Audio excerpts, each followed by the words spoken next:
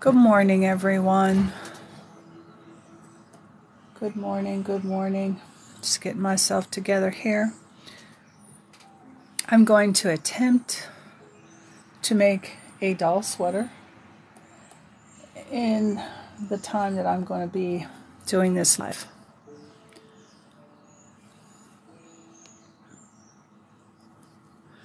Good morning. Good morning. For everybody joining, I'm attempting to make a doll sweater. I do not have a pattern. I'm going to show you how you can figure out making any type of sweater for any size person, just a basic button up the front sweater. You just need to know your gauge and the measurements. Trying to get myself together here. Coffee is just not working. The motivation is not in the bottom of this cup for sure. Okay, we're going to start. I've already figured out from my yarn label how many stitches per inch I need. And we are going to get started here. Don't need that. Move that out of my way. I'm going to use the long tail cast on, and we are going to do a doll sweater. I'm going to do the back piece. We're going to start that, and we're going to make it 4 inches. The yarn I'm using is six stitches per inch, so I want 4 inches worth of width, so we need 24 stitches. So we're going to do the long tail cast on, and I'm going to cast on 24 stitches.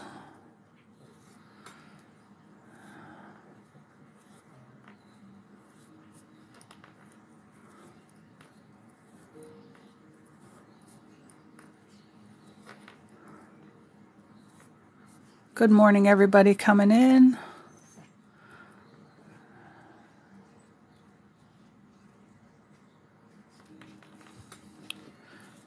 We're counting stitches here.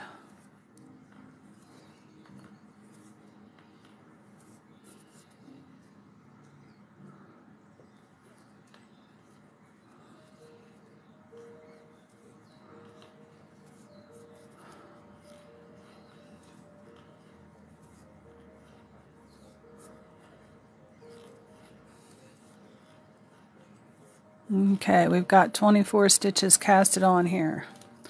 And we are going to work on making a doll sweater. I need my yarn bowl, seriously, and I don't know.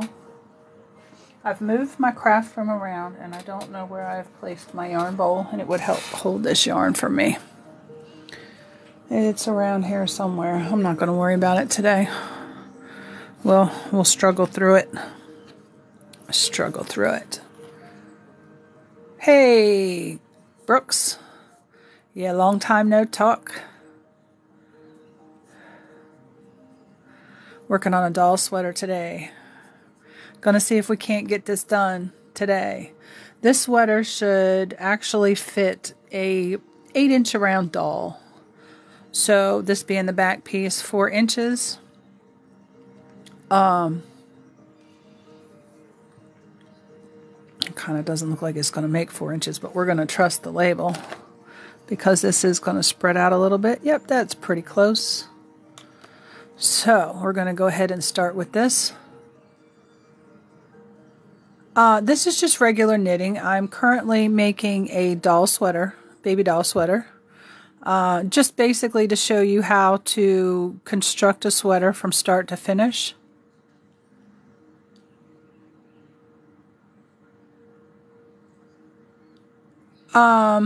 Yeah, cast on, purl stitch, and a knit stitch. That's really the only 2 stitches there is in knitting net. Just a knit and a purl, and I'm going to show you how to do both of those here as I'm going through. This is just regular continental style knitting. I hold the yarn in my right hand. English style knitting, you would hold it over this way and knit. There's not one right way or one wrong way to knit. It's all based on whoever's knitting and what works best for them. So currently I've got the cast on. I'm going to do a knit 2, purl 2 rib across here. So a knit stitch, you go to the left of your stitch, go in, your needle goes up the back side, wrap your yarn counterclockwise. I'm weaving in my end as I'm working. I've got 2 strands there. I'll tell you why I do that. I don't like weaving in a lot of ends at the end, so I kind of like to work them in as I go. Now we're going to do the purl stitch. We're going to bring the yarn to the front, and you're going to go in from the right side of the stitch, and your needle's going to stay to the front of your working needle, or the one that's holding your working stitches, and you're going to wrap it counterclockwise. I need to pull these a little tighter here, this one. Here we go. And that's purl stitch. Again, in from the right side, needle to the front, wrap it counterclockwise. This first row is always a little fiddly for me trying to get this done and work this in at the same time. But yeah, pretty much not, unless we have someone who really wants me to show the stitches. We're here pretty much to show the sweater, but we can show the stitches as well. I'm just working across knit 2, purl 2, and we're going to do a couple rows of this. Not many, because it is a doll sweater. So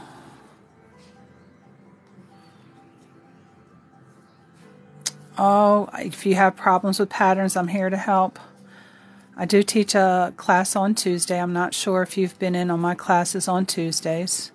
We won't have one this Tuesday because I have a health appointment. But yeah, I've helped people with patterns. I've helped people with their projects. I help people learn how to knit. Also teach crochet. It is absolutely free. There is no charge. You just have to make sure that your phone, laptop, computer, whatever you're watching it on is charged or plugged in. Okay, now we've got to the end of this row. We're going to work maybe 2 or 3 more rows, probably about 4. So I only need about ½ an inch.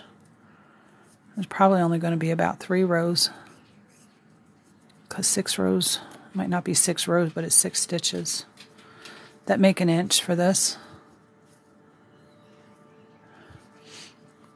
So I can work with you on, any pattern. If it's a free pattern, I can look the pattern up and help you directly. If it's a paid pattern, I might have to have you just send me a snippet of the row, only the row that you're working with, because you're not allowed to share paid patterns. You shouldn't.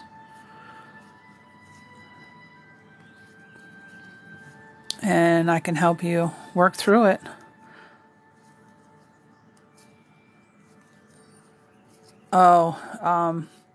A normal size sweater probably would have taken me, because, all my kids are grown and I'm pretty much homebound, probably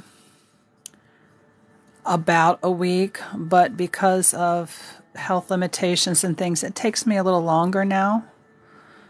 I'm coming back here to where I wove in those ends. You can see it looks like I have 2 stitches, but they're all in the same stitch here, so we have to work those both together. Let me make sure.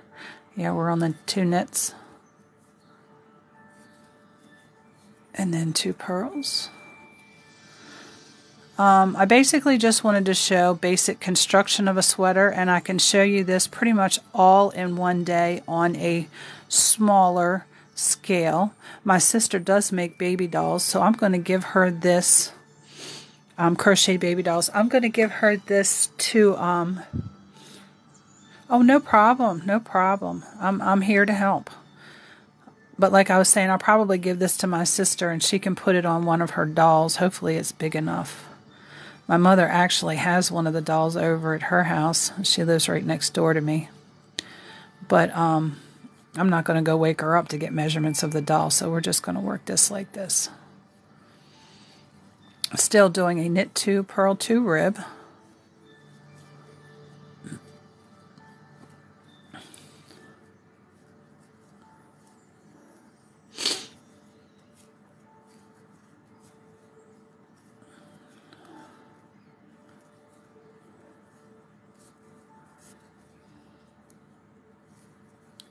I'm just working to the end of the row.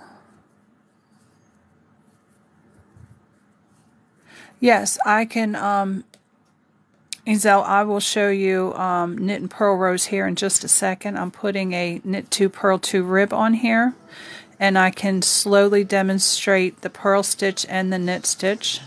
I'm probably going to start that right now because, as I said, this is to go on to a baby doll, and I don't really need, you know, 3 or 4 inches of rib because it's a miniature sweater. You can see we've got some, my camera will scan in here, knit 2 purl 2 ribs. Alright, I think I want to turn this TV down just a little bit so it doesn't, I don't know if you guys could hear my TV. I wanted to make sure that it's not overtaking. Now I'm going to do a knit row, and this is going to become the right side of my work. And we're just going to knit all the way across, and I will demonstrate the knit stitches as we go across. Okay, the knit stitch, you go to the left of your stitch that you're working, and your needle goes in and behind the needle that's holding the stitch. Okay, and then you wrap your yarn counterclockwise and you pull your stitch through, and then this one gets dropped off. Okay, again to the left of the stitch, counterclockwise wrap and knock your stitch off. Okay, this is the knit stitch. I hope that my camera is staying in focus enough that you can see this. If not, please let me know. And we're going to just slowly work this so you can see this knit stitch across to the other side. And we only have 24 stitches, so it's not too many.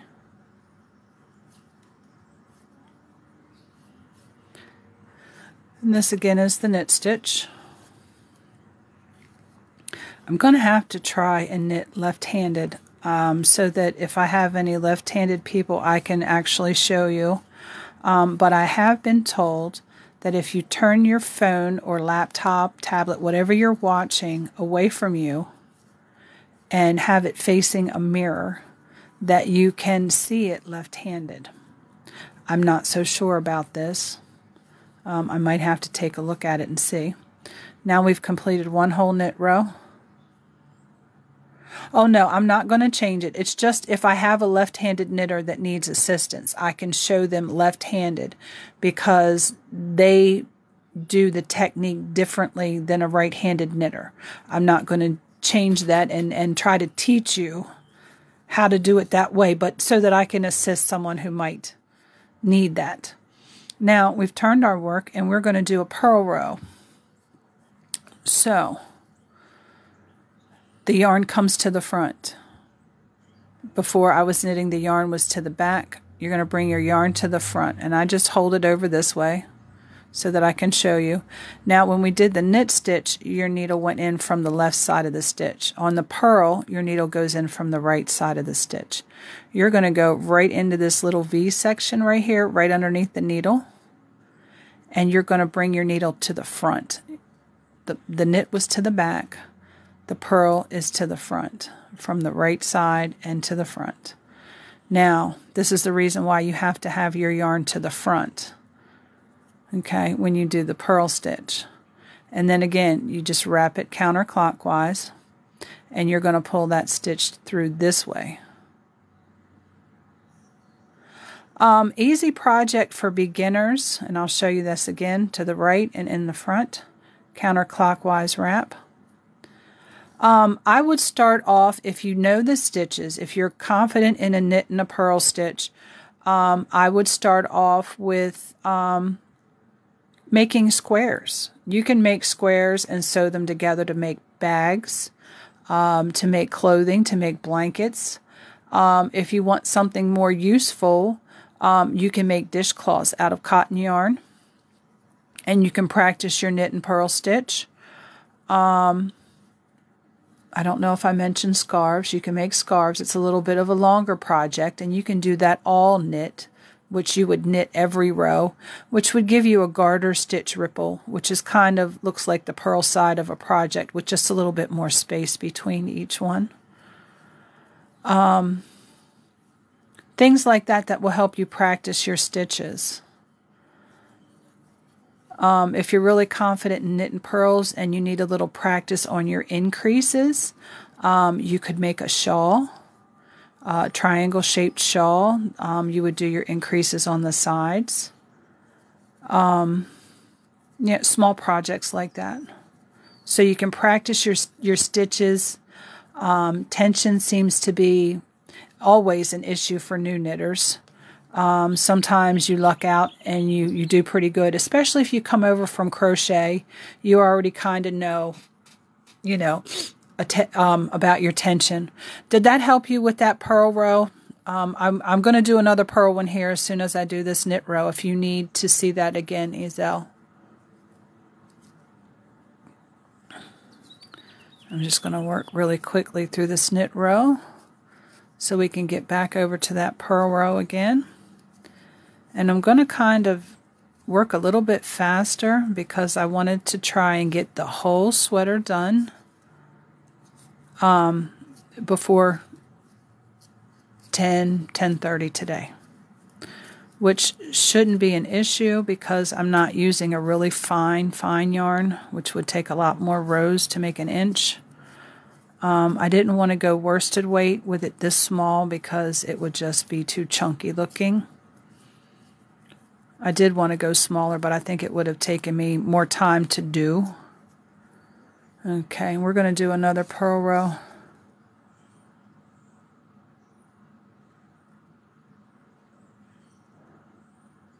Okay, and you want to make clothing. Yeah, it's very easy to make clothing, just like I'm showing you now. If you wanted to make this exact same sweater your size, you could do that. You just have to take the measurements and do a little bit of the math. If you need help with that, you can give me the measurements and I will help you with the math. For a cardigan like this, the button-up, you'd want to measure around the widest part of the torso. And then from there, we can do the math. Oh, you're talking about delicate knitting, like lacy stuff. That comes with a little bit more practice.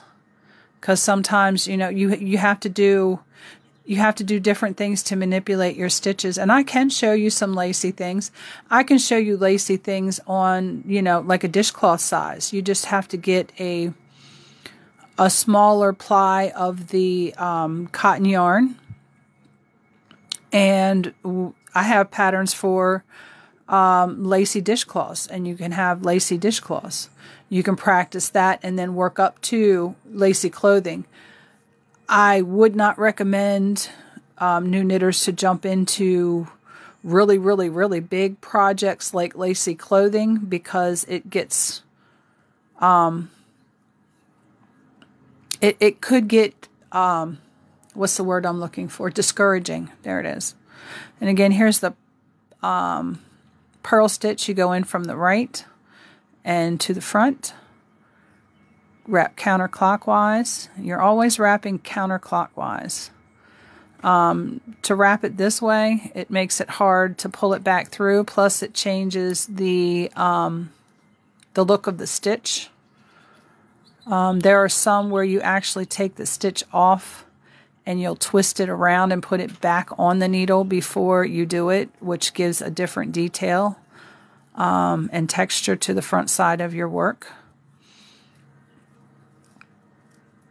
There's all kinds of things.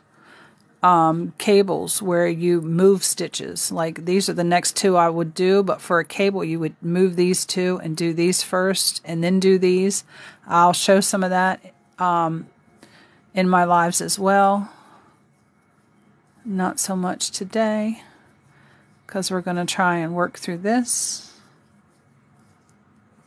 Yes, so many patterns for clothes. Which pattern would you like to start with? And I can get you started.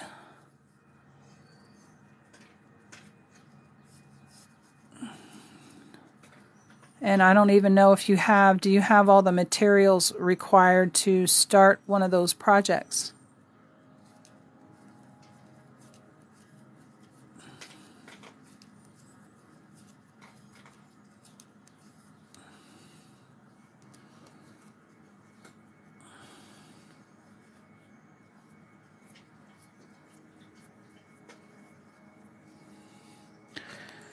this over here like this and use these two to hold it. There we go. That might work. Yes, we're working on a doll sweater just to show you the technique of making a sweater from start to finish.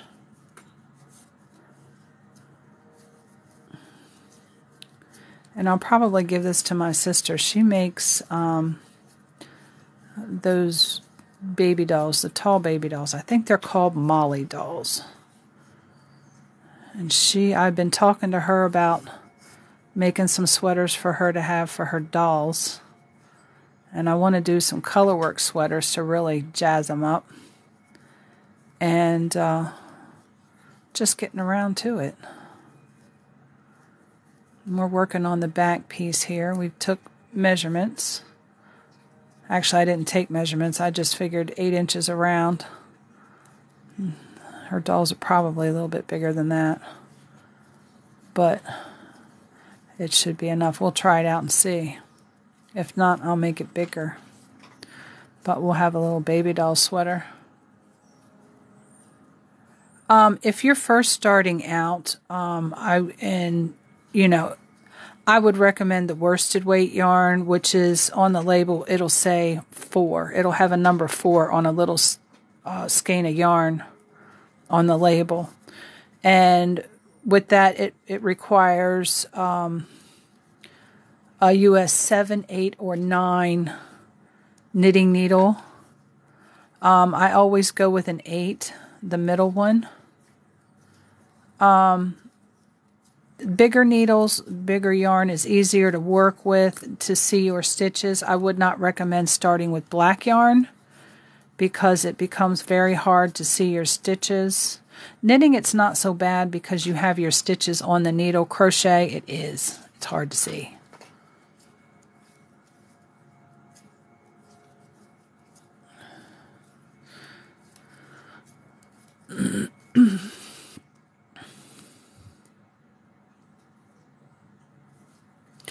So Net, you say you can cast on and cast off, and you're pretty fluent with the knit or the purl stitch, you said. Yeah, crocheting. I'm telling you, if somebody makes you a knitted or crocheted item out of black, they love you. They love you to death. Because it's really, it's you have a lot of black yarn. Oh.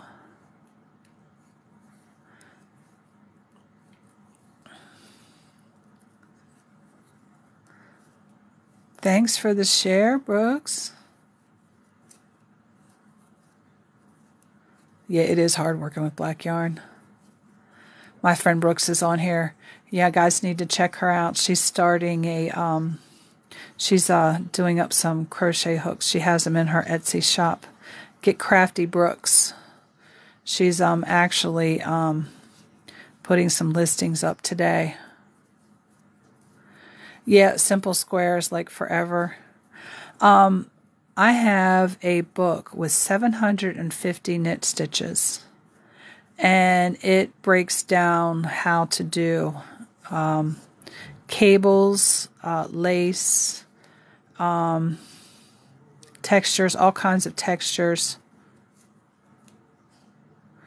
Yeah, it's my favorite color, but it is hard to work with when you have to see what's going on. I'm not quite sure how long I'm going to make this, but for the knitters, the beginner knitters, and the ones who have been knitting for a little while who are here. Good morning, Billy. And I'm going to, most of the patterns when you do a sweater, unless it's like a raglan sweater where it's knitted top down, and you do your increases and things like that, which I could do some like that for my sister as well. Do the math on those and figure those out. But we've got a nice little panel starting here. And I'm just wondering, I did have, yeah, it's right here. Just wondering, as far as a baby doll, Probably only about 4 inches. So we're going to do about 4 inches. I have another tape measure taped down to the bottom of my desk because I like to just be able to lay my work down and, look at it real quick and keep going. So we're going to do about 4 inches here. Oh, just began a week ago. Who was that? Oh, Billy. Is it crochet or knitting? Just began knitting. There we go. If I'd read it. Well, I'm glad that you found me, Net, because I'm here. I like to help. My mother taught me to crochet when I was 9, and I think I was about 11 or 12 when she taught me how to knit. She took all the patience in the world with me, and normally when I learn something for free, I share it for free. This is something that somebody took their time to teach me, which time is valuable.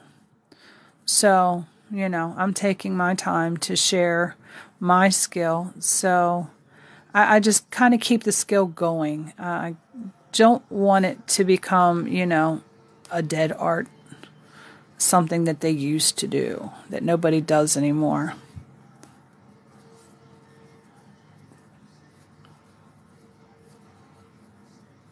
And after over 40 years of actually crocheting and knitting, this year is the first year that I've actually made something for myself. And I felt guilty doing it. I felt guilty doing it.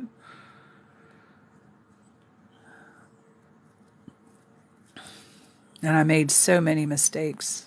Had to go back and forth and take it out and redo it, and finally got it done. But when I'm making it for somebody else, I can pretty much just work right through it without too many issues. As long as I pay attention. Sometimes as, more seasoned knitters, we're like, okay. And we kind of fly by the seat of our pants and don't pay attention. And that's when we make big mistakes. Big mistakes. I made a sweater for myself. And the back piece was to the size that I was making, and the 2 front pieces were from a size that was like 2 sizes down. I had to pull 39 inches of work out on both front pieces, so that was 39 times 2. Yeah, I cried. Well, we're here to teach you. Are you working on the comfiest cardigan with us in class? I think you were the one who had said you wanted to make a sweater. It might have been you. It's hard for me to keep up with everybody.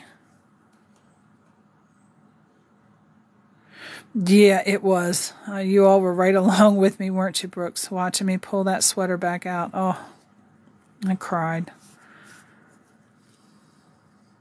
And I posted every last bit of it on not Instagram, but right here on TikTok. Not the crying portion. I kept that to myself.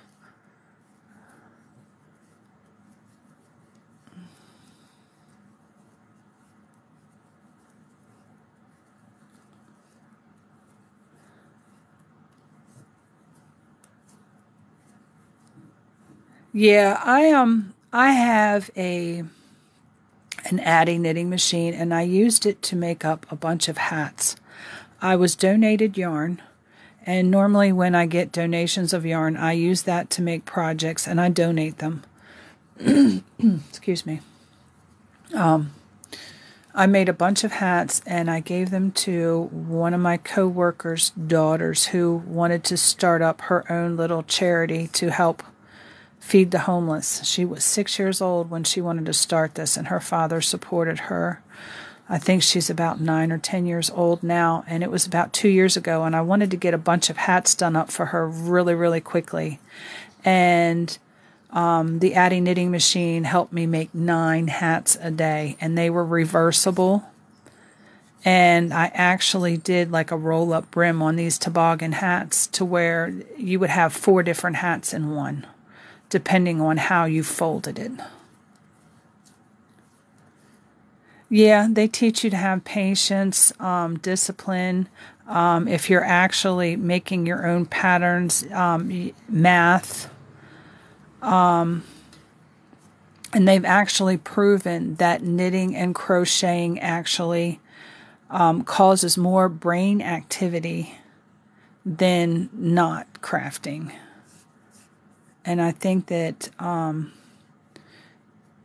in one of the studies it says that it was the only thing that you actually used both sides of your brain for. But don't quote me on that. Making patterns, yes. I have 2 patterns that I've done up this year. I have to get them wrote up.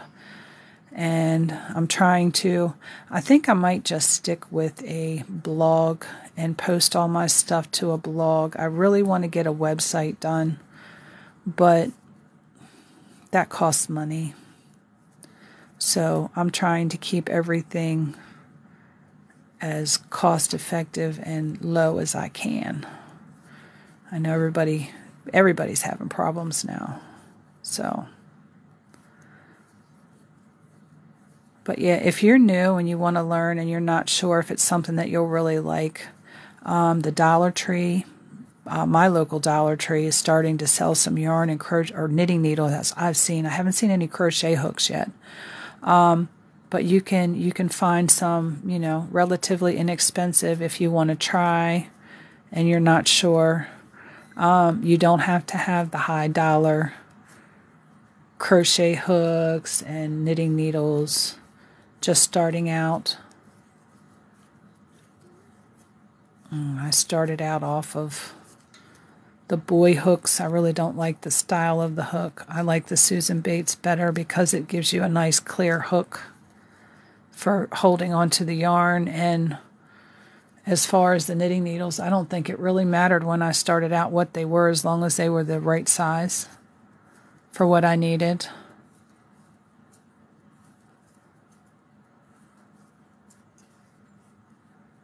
What's that makes so much sense, Net?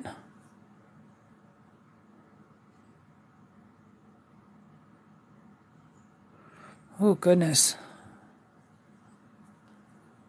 Yeah, some of my friends have bought some of the, I don't know if it's like a Chanel from the Dollar Tree. A really soft, velvety looking yarn. I have so much yarn. Oh, I don't know. You guys have to check out some of my videos.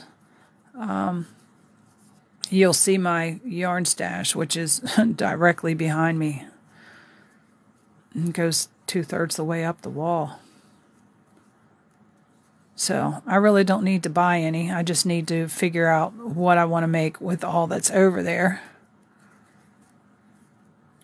Oh, a bag with the Chanel yarn. Yeah, I bet you that was really pretty.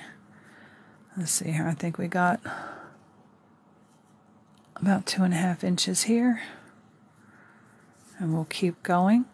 Now, as I was saying, if you're looking at a sweater pattern, most patterns have you do the sweater in pieces, where you have a back piece, two front pieces, and 2 sleeves. And then you put it all together later, sew it all together, and then do the collar band, which goes up the front, around the neck, and down the other side, with buttonholes if you so choose. Or you can also use those little wooden toggle type buttons. You can customize it however you want. But most patterns have you do it in pieces. I'm going to show you here how you don't have to stop at the back piece and you can keep doing the front piece. It does require for you to have 2 skeins of yarn going at the same time or leaving stitches. I'm going to put them on a stitch marker and show you because I don't want to confuse you thoroughly. But we're going to get up here to that point here in a few minutes where we're going to divide for the front pieces. And I shouldn't have an issue getting this done. by 10 or 10:30.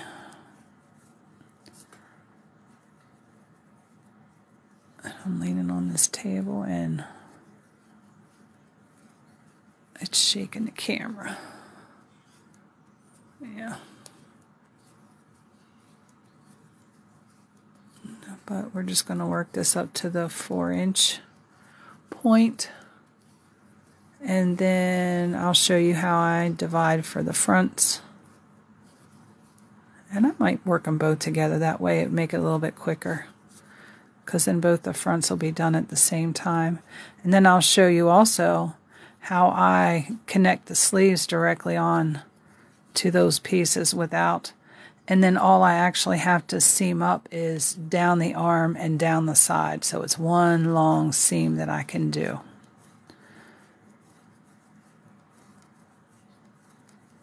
And we're just going to work over to the other side.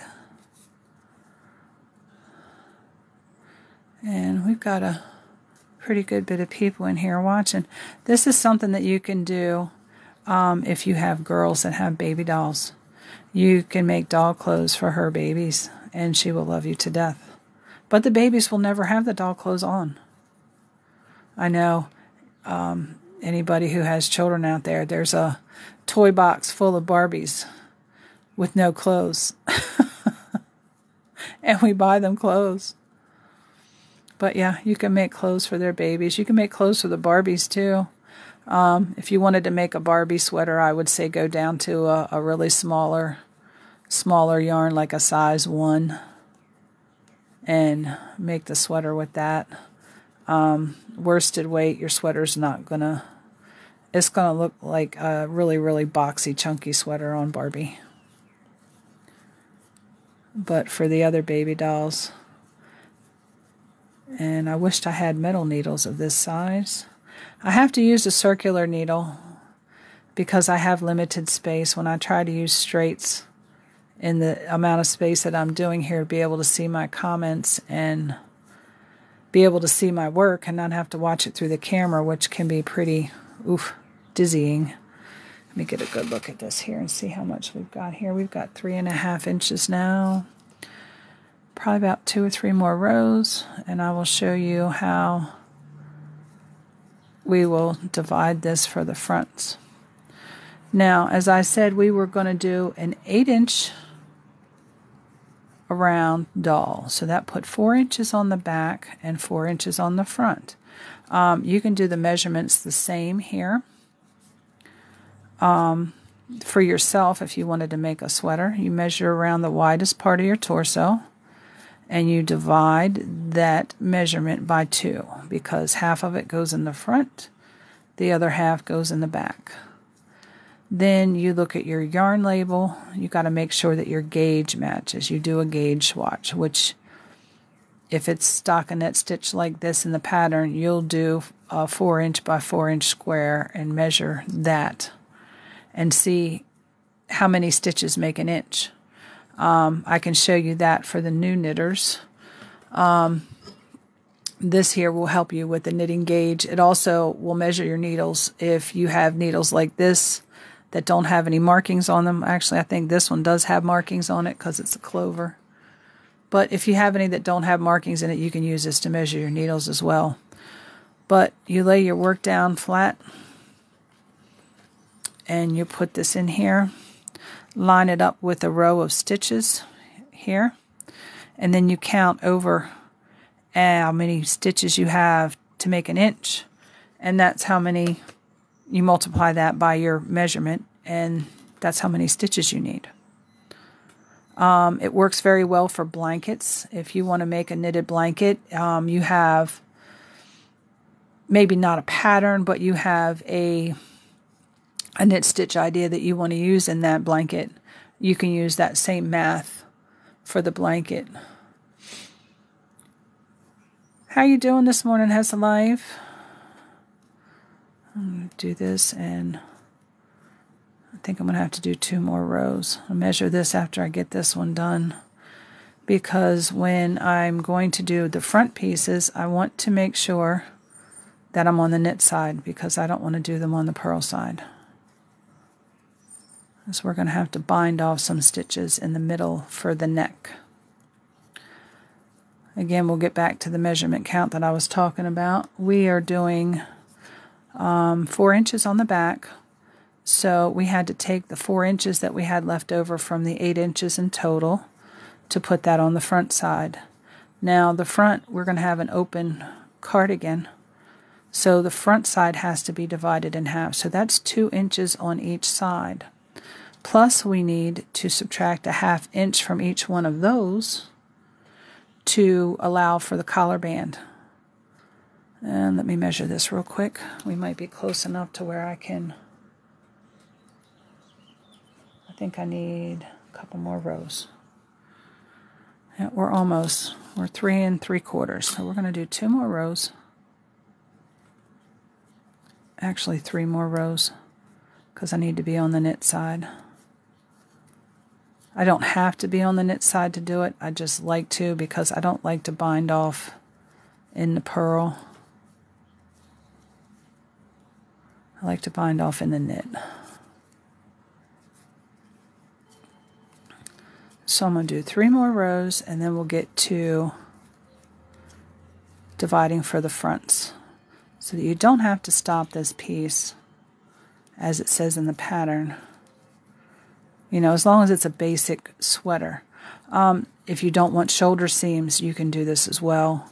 You do have to understand that the V's are going to look the same, but to a seasoned knitter, the V's would be going this way up the front. Now with this one, they're going to be going the same way down the front. It is a little different when you look at the pieces, but unless you're a seasoned knitter, you really wouldn't know.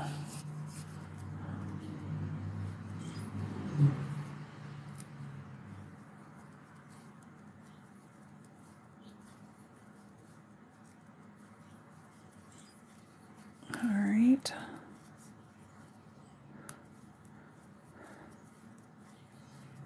And I'm going to check this again. I might not have to do 2 more rows, but I might anyway, just because I really want this closer to 4 inches. I don't want to go over too far.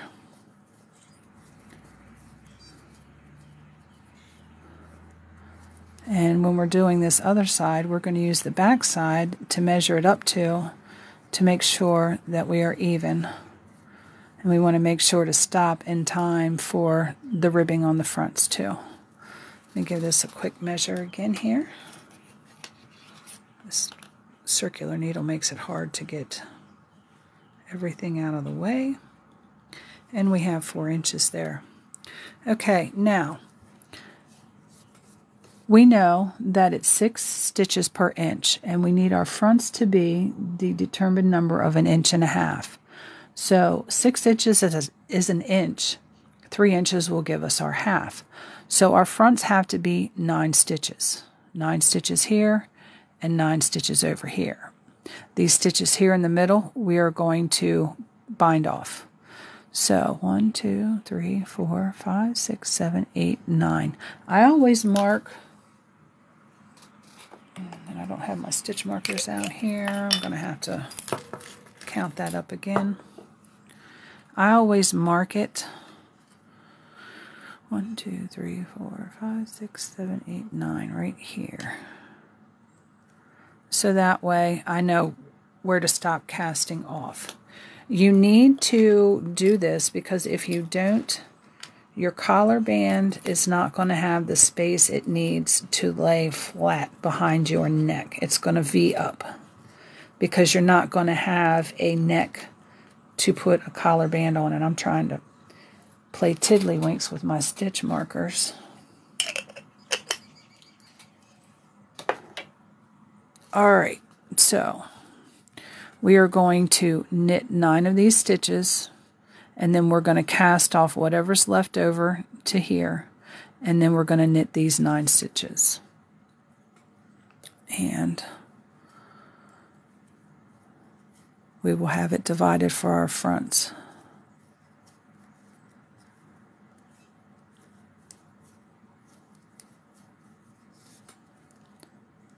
Seven, 8, and 9.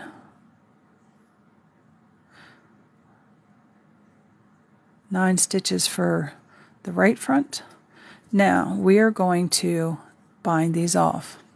Okay, so I'm going to do that one, that one. When you bind off, you take the stitch and you wrap it right over. I don't know if any of you, and I'm probably going to tell everybody just exactly how old I am, if anybody has used one of those square weaving looms to make pot holders. It's pretty much the same technique as that. You are going to knit your stitch, and you're going to take the stitch behind it and cross it over it, and it secures those stitches off. Okay, and we're going to make sure that we also, this one here, we're going to make sure that we bind this one off too as well, because we only want 9 stitches here. This would make 10. So we take our marker off. We are going to knit this one and bind this one off. I always double check. 1, 2, 3, 4, 5, 6, 7, 8, and this would make 9. So that gives us our 1.5 inches that we need on the front. Okay, now you're going to say, well, how do we get back over here to this? And I'm going to show you how we get back over there to that, because I'm going to work both these fronts at the same time so I have the same amount of rows. Sometimes laying it over and measuring it back down to here, you end up with an extra row or not enough rows. So we're going to work them together. Okay, so we're going to turn this over to the other side, just like we're going to start the next row. And we're going to purl these 9.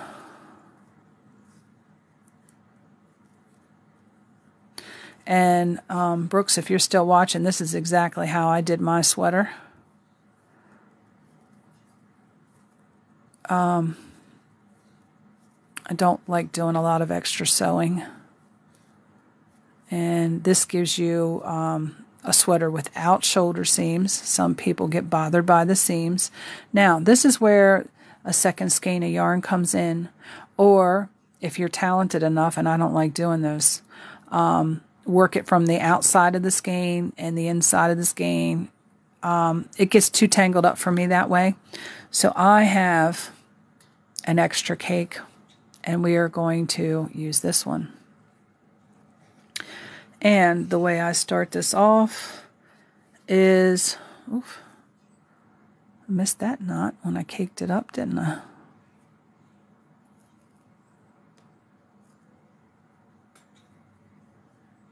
Don't knot back up.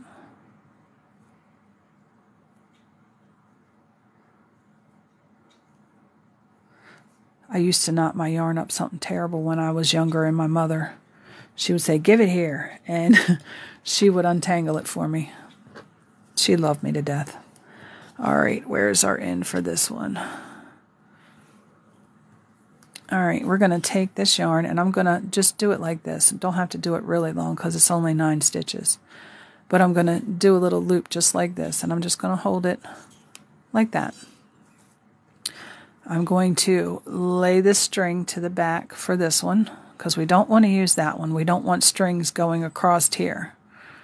Okay, we're going to put this in here as if to purl. We're going to take our little loop and put it on there just like that. And we are going to work that right through there. Okay, there's our first stitch.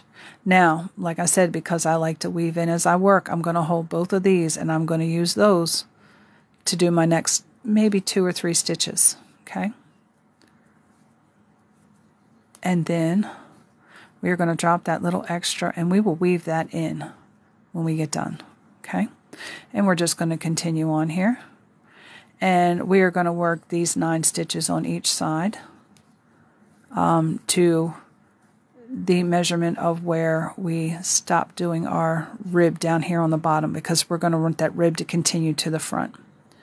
Okay, so now we're going to turn this over again, and you just have to make sure that you don't confuse your yarns.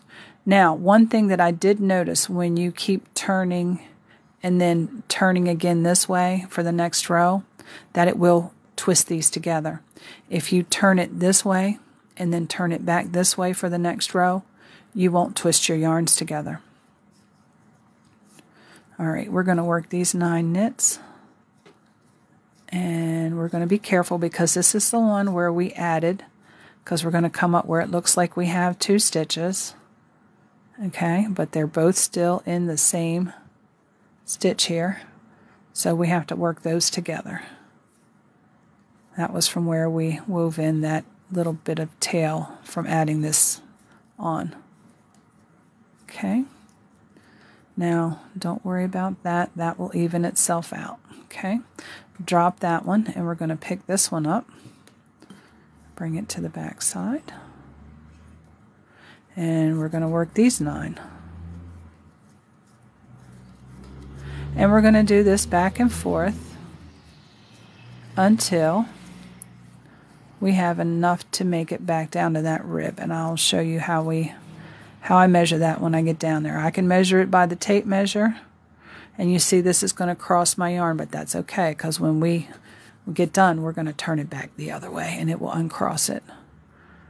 Now we're doing the purls.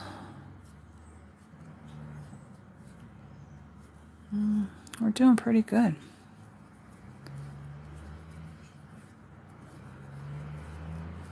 I'll show you how you pick up stitches too for the collar band. And this probably would have been an easier way to go than doing that comfiest cardigan, but I wanted to make one of those for my mother. So, hence that. Alright, this gets a little fiddly here. Here we go. Into the stitch. And you see you have a neck area here. If you don't give space for that, then your collar band comes up and it goes straight back out like a V. And it will not lay flat. Will not. So when you do your math to divide for your fronts, like I said, the back we did 4 inches. So there was 4 inches to divide for the 2 front pieces. And see, I've turned and now the yarn is untangled again. 4 inches for the front piece, divide that in half, that's 2 inches a piece, plus however much your collar band is, you need to subtract that amount, which I only want a 1/2 inch of collar band, so we're going to take a 1/2 inch off of 2, so that gives us an 1.5 inches for each front for this little doll sweater. Oh, drop that one, pick this one up. Knit across. Shouldn't take me too long to knit 4 inches. It's not that many rows and it's not that many stitches. Brooks, I think I'm going to get this done before time. Alright, purl back across these. Anybody here working on any projects of their own?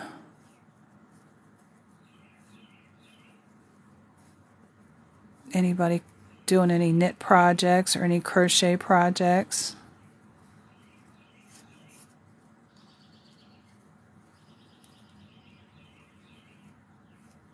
Yeah. You question my excellence. What are you talking about, Brooksy? You didn't think I knew what I was talking about? I don't think I'm excellent. You're knitting a hat. Oh, don't start that now. Doing so good. Not thinking I could get it done by 10:30. Okay, we got somebody who's crocheted daisies. I bet you those are beautiful. 2 king-size blankets. Oh, Net, you've got your hands full. And Billy, you're starting on knitting, new to knitting. Well, I'm here every Tuesday from 8 to 10. I won't be here this Tuesday. I have a health appointment, and I do teach knitting and crocheting in the same class. We do half knit, half crochet. And anybody who wants to come, it's free.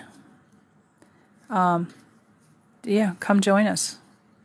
We are working on the comfiest cardigan. I'm probably going to take that as a side live, as a different day. That way I don't take the knitting class up for, just the cardigan. Teach everybody the basics. And we'll start on, the knit and the purl, and we'll do projects to master that. Small projects that we can, accomplish within the time allotted. That way you guys have a finished project. As we get more detailed, with increases and decreases would be the next thing I would teach after knit and purl basics, which is just mastering the stitches and working on your tension. And then increases and decreases. Again, I try to keep the project small so that you finish it within the time allotted. So if you want to try to make another one, you can. Or if you have other projects that you're working on, it keeps you going. I know with crafting, a lot of instant gratification will keep you going. So I try to keep the projects on a smaller scale, which I probably should have showed this cardigan to begin with. Done it this way, because it shows the technique of, working the whole cardigan and how I can avoid a lot of sewing. I don't like to sew.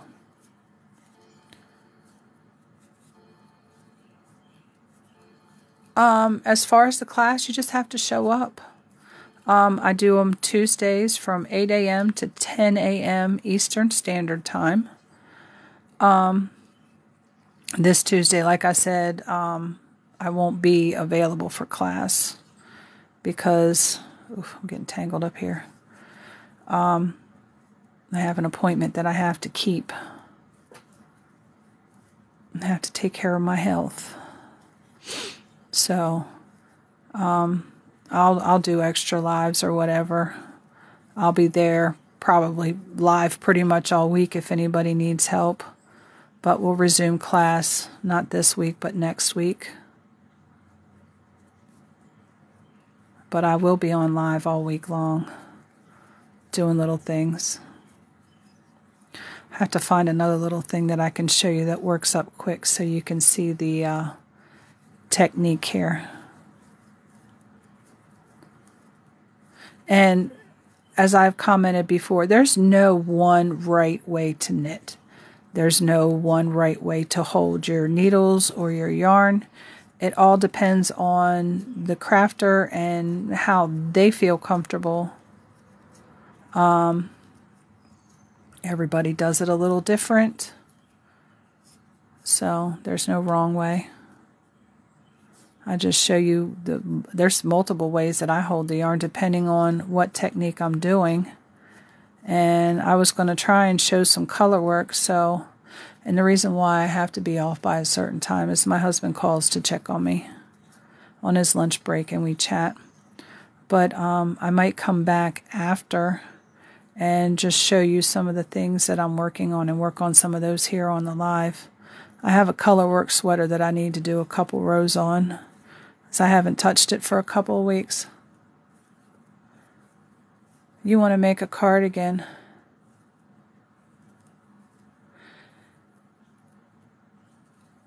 Thanks, Brooks, for sharing that info. Yeah, if you want to work a cardigan, and you're new to knitting, Nina, if you're new to knitting and you want to work a cardigan, the comfiest cardigan would be the best one for you to start on. I do have a link in my bio for that one. We are working on that in class, and this is actually kind of the basics of what I'm doing now here. It's pretty much the same pattern, just in a smaller scale. And the way I measure this, when I do it like this, you can see here that I have the back piece up to where I've bound off. These two fold down right at that and become the two front pieces. And I'm about halfway there now. I want to get down to this section right here because I want to leave enough to do that ribbing as well. Another thing that I could do, and I can show you how to count your rows as well by doing this, because I'd have to do that many rows on the other side, and that might be helpful. Give me just a minute here. I needed to get a little sip of some caffeine because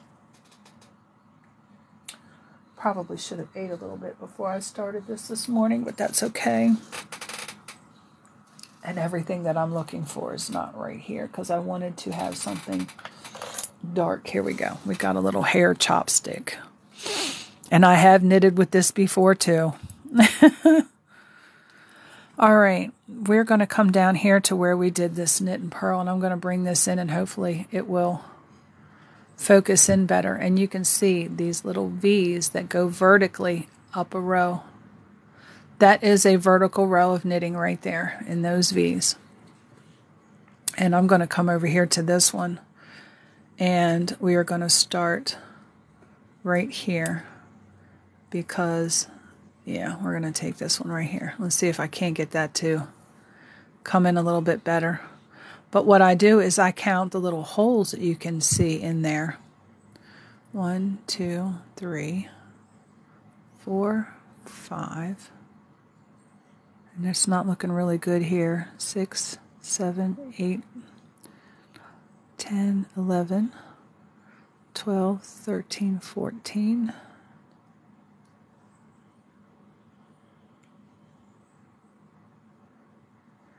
24, 25. We did 25 rows up the back. So I need to do 25 rows down the front, or measure from here to here, from the neck to where I started that, which is maybe 2 or 3 rows more than 3 inches, because that rolled back down there. So it's 3 1/4. Okay, so we're just going to continue on with this here, and it won't take me but a few minutes to get that down to where we need it to be. And keep going.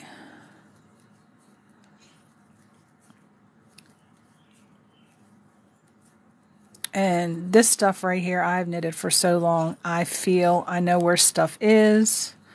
I feel for my next stitch. I was showing some of the technique that I do.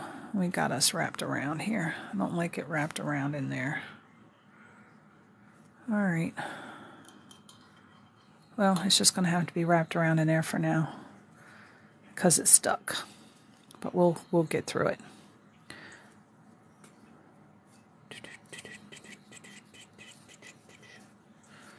And that just made me lose my train of thought.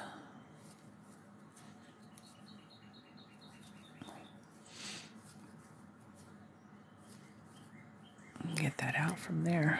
Now, there we go. Turn it the other way. Keep my strings untangled.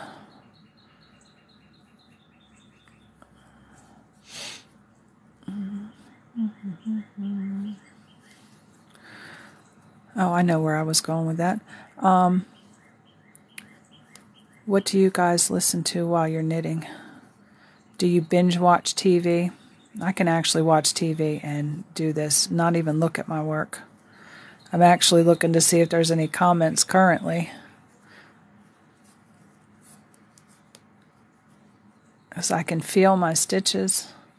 When I'm doing this, this finger is pushing it off, this finger is pushing it up, this one's stopping, and this one's pushing this all at the same time. So it's kind of like, if you watch my fingers, a little mechanical machine going on over here.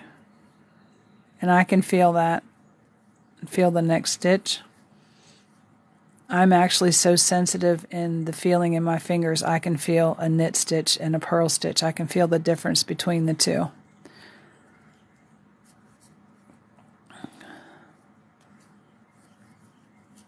But I like to listen to music.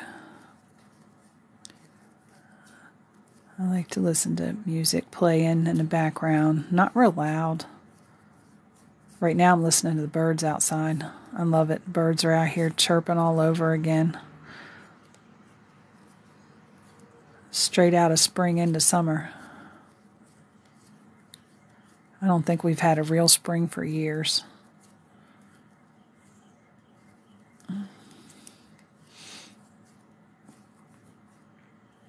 Alright, let's just lay this down here and see how much we've got. We've got about 2 inches. Always measure under the needle because these stitches do tighten up a little bit as you go through.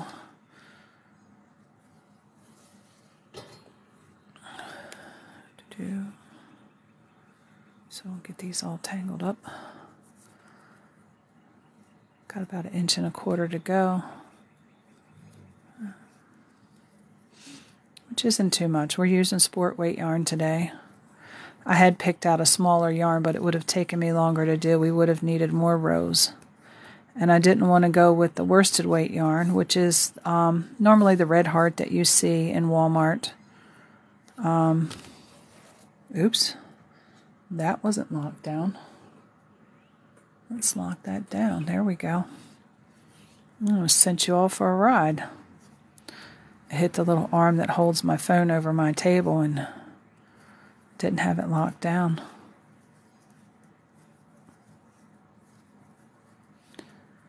But again, for anybody coming in, we are making a baby doll sweater. This will go around a baby doll that is about 8 inches around. I've done the back and I have divided for the fronts so I don't have to do a whole lot of sewing. This is a technique that you can use on a sweater that says you have to do it in pieces. I like this too when you're doing a sweater that has detail in it. You can continue the detail. There's no seam that cuts it off in half to where you have to start over again. I especially like it this way because you don't have to do a whole lot of sewing. Don't have to do a whole lot of sewing.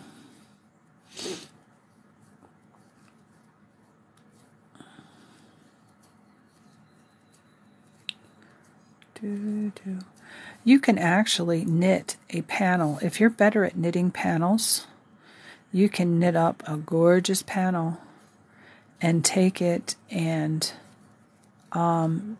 lay a pattern on it just like a sewing machine pattern. And you can cut that right out and stitch it together on the sewing machine. You have to be careful not to pull it when you cut it apart. I have done blankets like that where it had intarsia knitting in it. It had a 2-color pattern, and I knitted it in the round because I didn't want to purl. And then when I got done, it's called a steek. You stitch up both sides of 2 purl stitches that you put between the right side and the left side, and then you sew it. You sew it with the sewing machine. And I added a satin blanket border to it that you can purchase separate. I don't know if you remember that a lot of the blankets don't have it now, but the blankets in when I was younger, they had a nice little satiny, like a bias tape. And let me check and see where we're at now with this. I'm actually going to fold it down here so I can see. Oh yeah, we have about a good inch to go yet. Maybe another 4 or 5 rows. But yeah, that satiny bias tape I put around that blanket on the edges where I cut, not all the way around, because I had a garter stitch edge at the top and bottom so it wouldn't roll. Because knitting, as you can tell, if you don't put an edging on it, it'll roll right up like a little tube.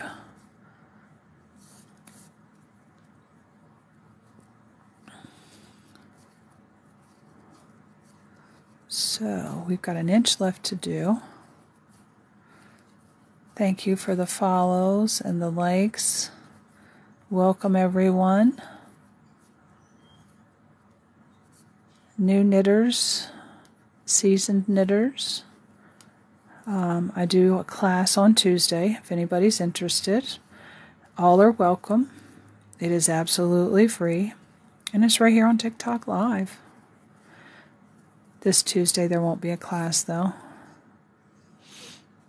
I'll try to make sure to be repetitive, but not too repetitive.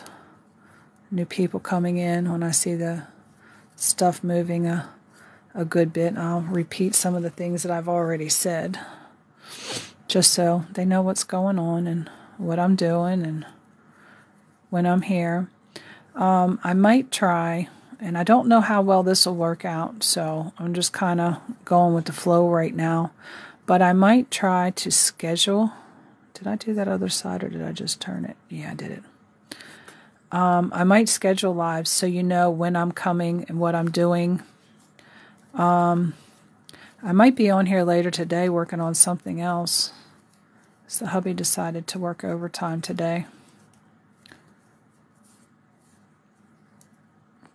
And I think I probably will, but I'll need a little break to get something to eat and make sure I take my medicine and all that kind of stuff. Oh, that was something else I was supposed to do too. My dog needs her pills, so that I absolutely have to do.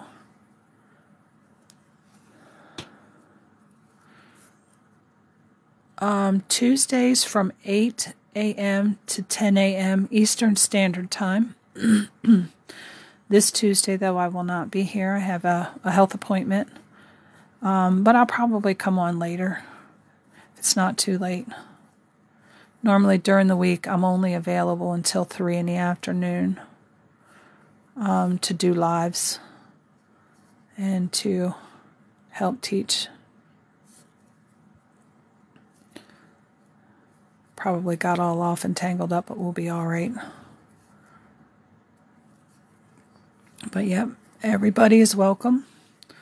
I try to have posted in a video by Sunday night what we're going to do. I try to keep everything to the same size hook or needle that we started out with.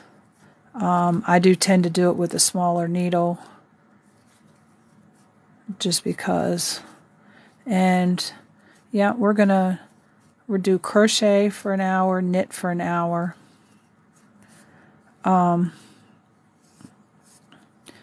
Pretty much just doing the basics now. We did have some more seasoned knitters that wanted help with a cardigan, how to do a cardigan. I know it's kind of intimidating when you try to, you're self-taught and things like that, but I'm here to help, pattern-wise, anything. I've went to my mother a whole lot for pattern help. She knew I was getting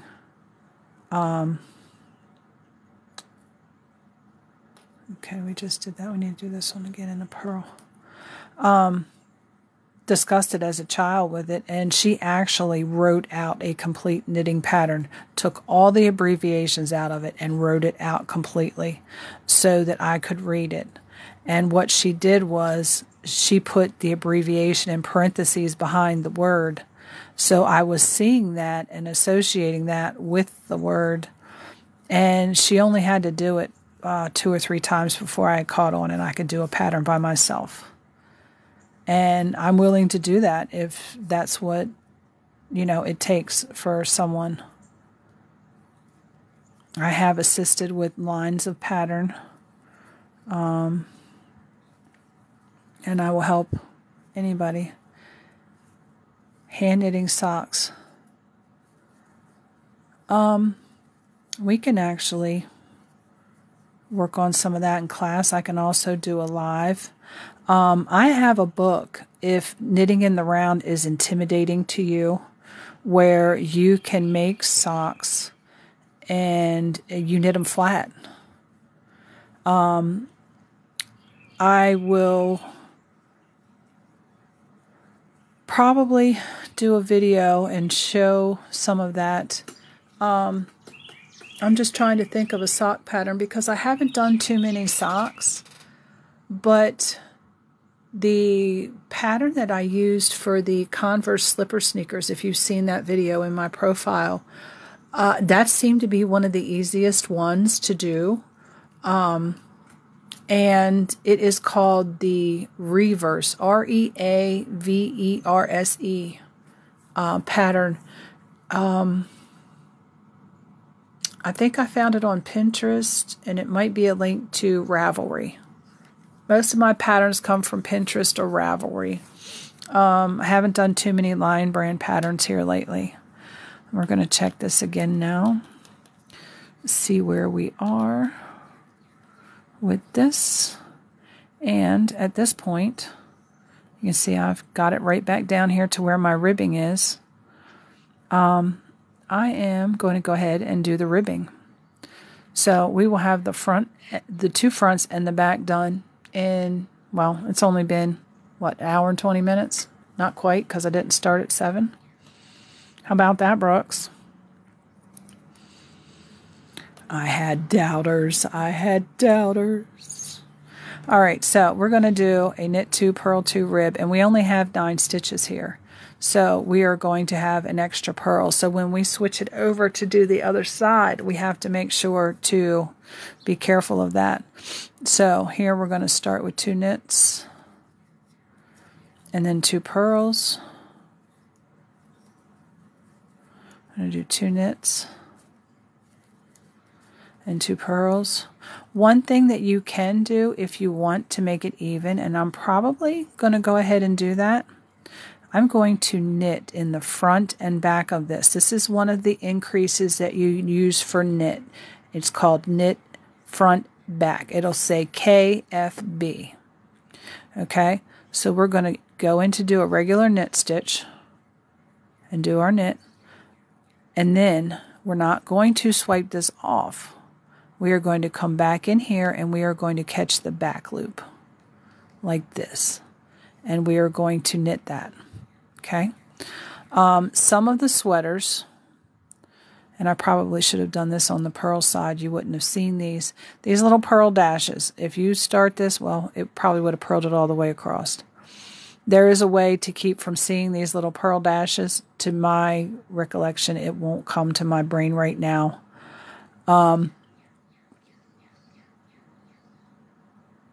I'll describe that later. But a lot of the patterns, when you do a ribbing and it's an even number, sometimes you have to add or subtract stitches when you start in here, because this requires, if it's a pattern, requires more stitches than what? If you give the title of that book, For Knitting Socks with Straight Needles. Let me finish this other side so I don't get this turned around and not do this row on here. And I have it right over here on my bookshelf. I'll pull it right out for you. 2 knits, 2 purls, 2 knits, and it's got a lot of little delicate socks in there too. 2 purls. I will also put a link in for the flat sock, and in here we're doing our knit front back increase to give us an even count. Let me show you that book here very quickly. Oh.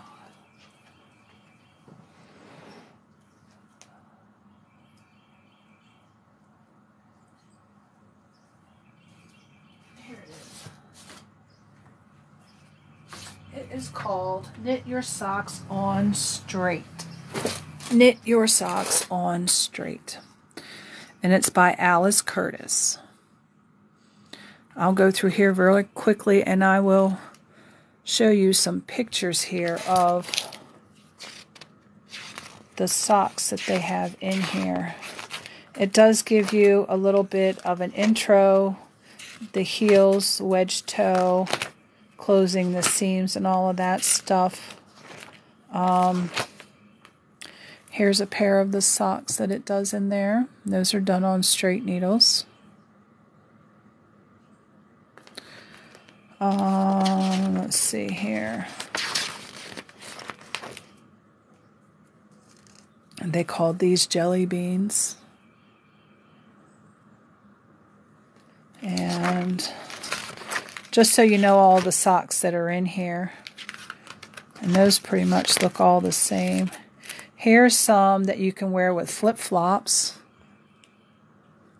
You've got a big toe in them. And they're knitted flat on straight needles.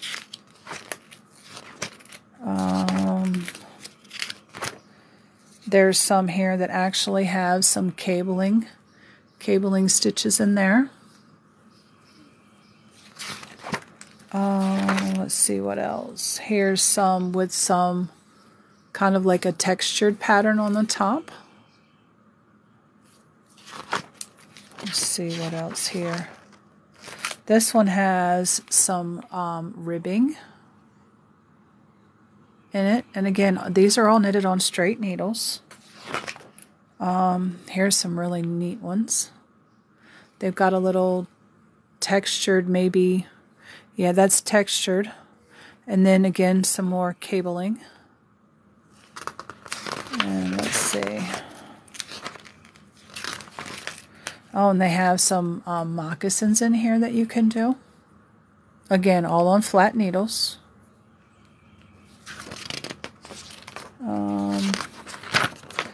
These are little, they call these blue jeans. And let's see. They have these in here. These, I really like those. They have a little button on a cuff here. A lot of detail in the top sides of the socks.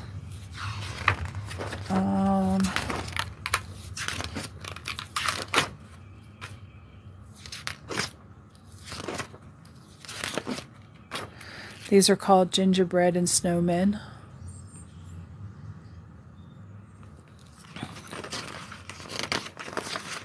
There was a couple more in here that I didn't show too much because they were pretty much the same design. You have some color work. And you have these here. All worked flat. And these tuxedo socks. But yeah, I don't know if you can, let's see if we can get that to focus in there. I'll give you the ISBN number that's on the book. I don't know if it's still in print. I've had these books for a long, long time. But yes, this is Alice Curtis. Knitting Around the World, this is a different book. This is knitting your socks on straight. If you have an aversion to knitting in the round, you can still make socks on straight needles.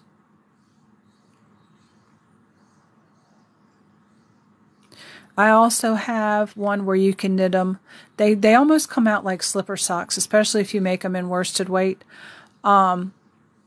I have a link and I will put it in there for straight socks in my bio when I get off the live. And it is a free pattern on Pinterest. And it'll be there for everybody. That might be something that we can do in knit classes, make a pair of socks. That would be more for the, we're going to make sure that we're doing the right one. We got to do pearls here. And that might be something we do in knit classes. Make a flat sock. So I know I could probably get through one in an hour doing it flat. I'm going to show you the increases and the decreases to make the sock and then how to seam it up. And as far as class, I'm trying to get it to where I'm teaching you what you want to learn. I don't want to really be teaching you something that, okay, well, I don't want to learn that. And then you don't stick around, and then something that you do want to learn, we do next, and, you know. So pretty much I want to detail the class towards what, you know, the people in the class want to learn. So that way, you know, new knitters, seasoned knitters, they all get a little bit of both.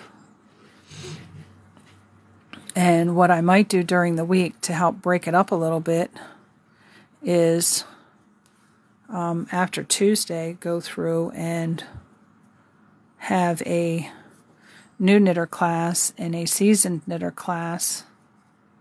Well, not actually a class, but just do a live to where it's basically dedicated to the new knitters.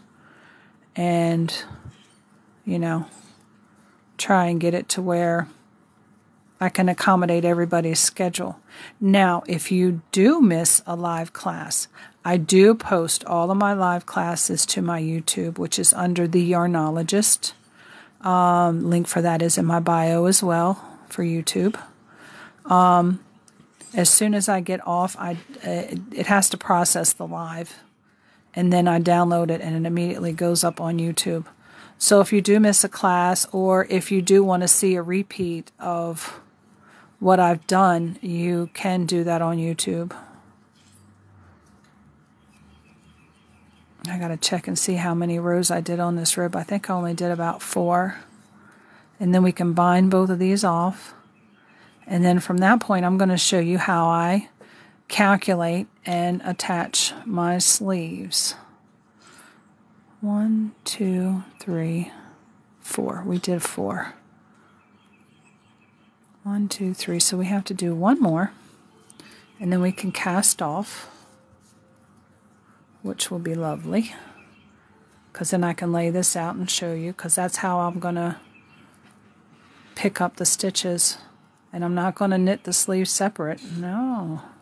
I'm going to pick up stitches right along the side of this fabric and make the sleeves. And I'm going to leave the sleeves pretty boxy because they're not going to be that long, so there's not going to be a need for a whole lot of decreases. It'll just be more so of a kimono style sleeve.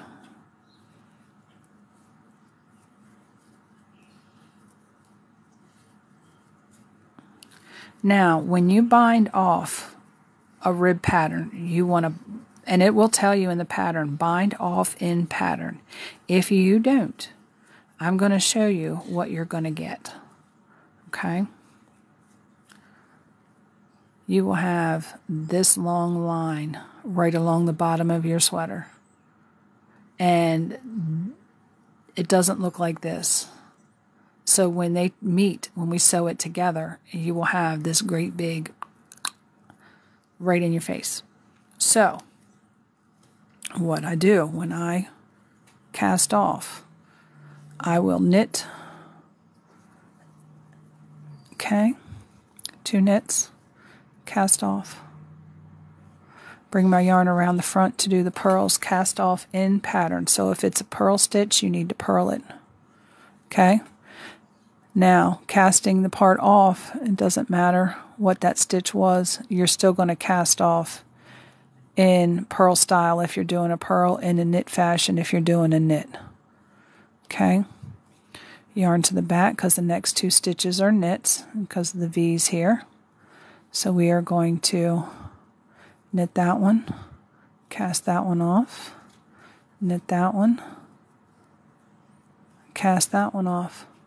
And you see how it's giving you a flat edge just like at the other side.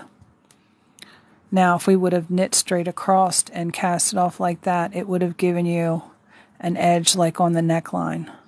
Now as far as the neckline, when we do our collar band, it is, I'm going to cover that up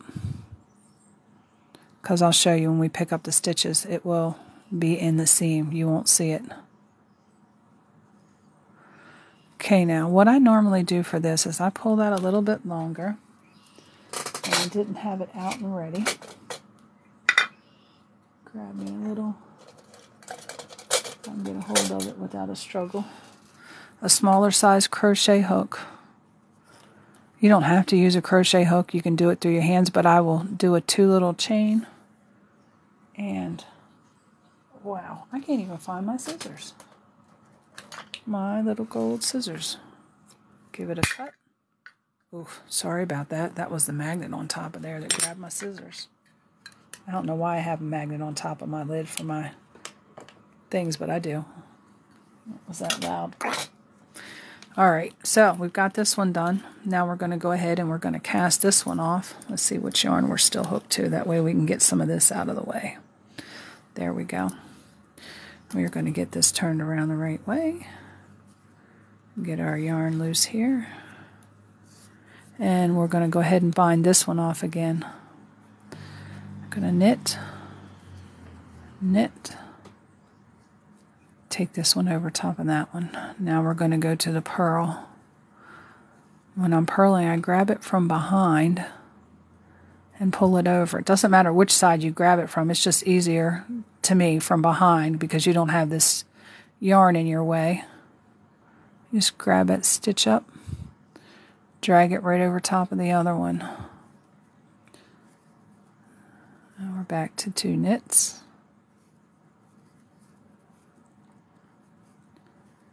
And then we'll do 2 more purls.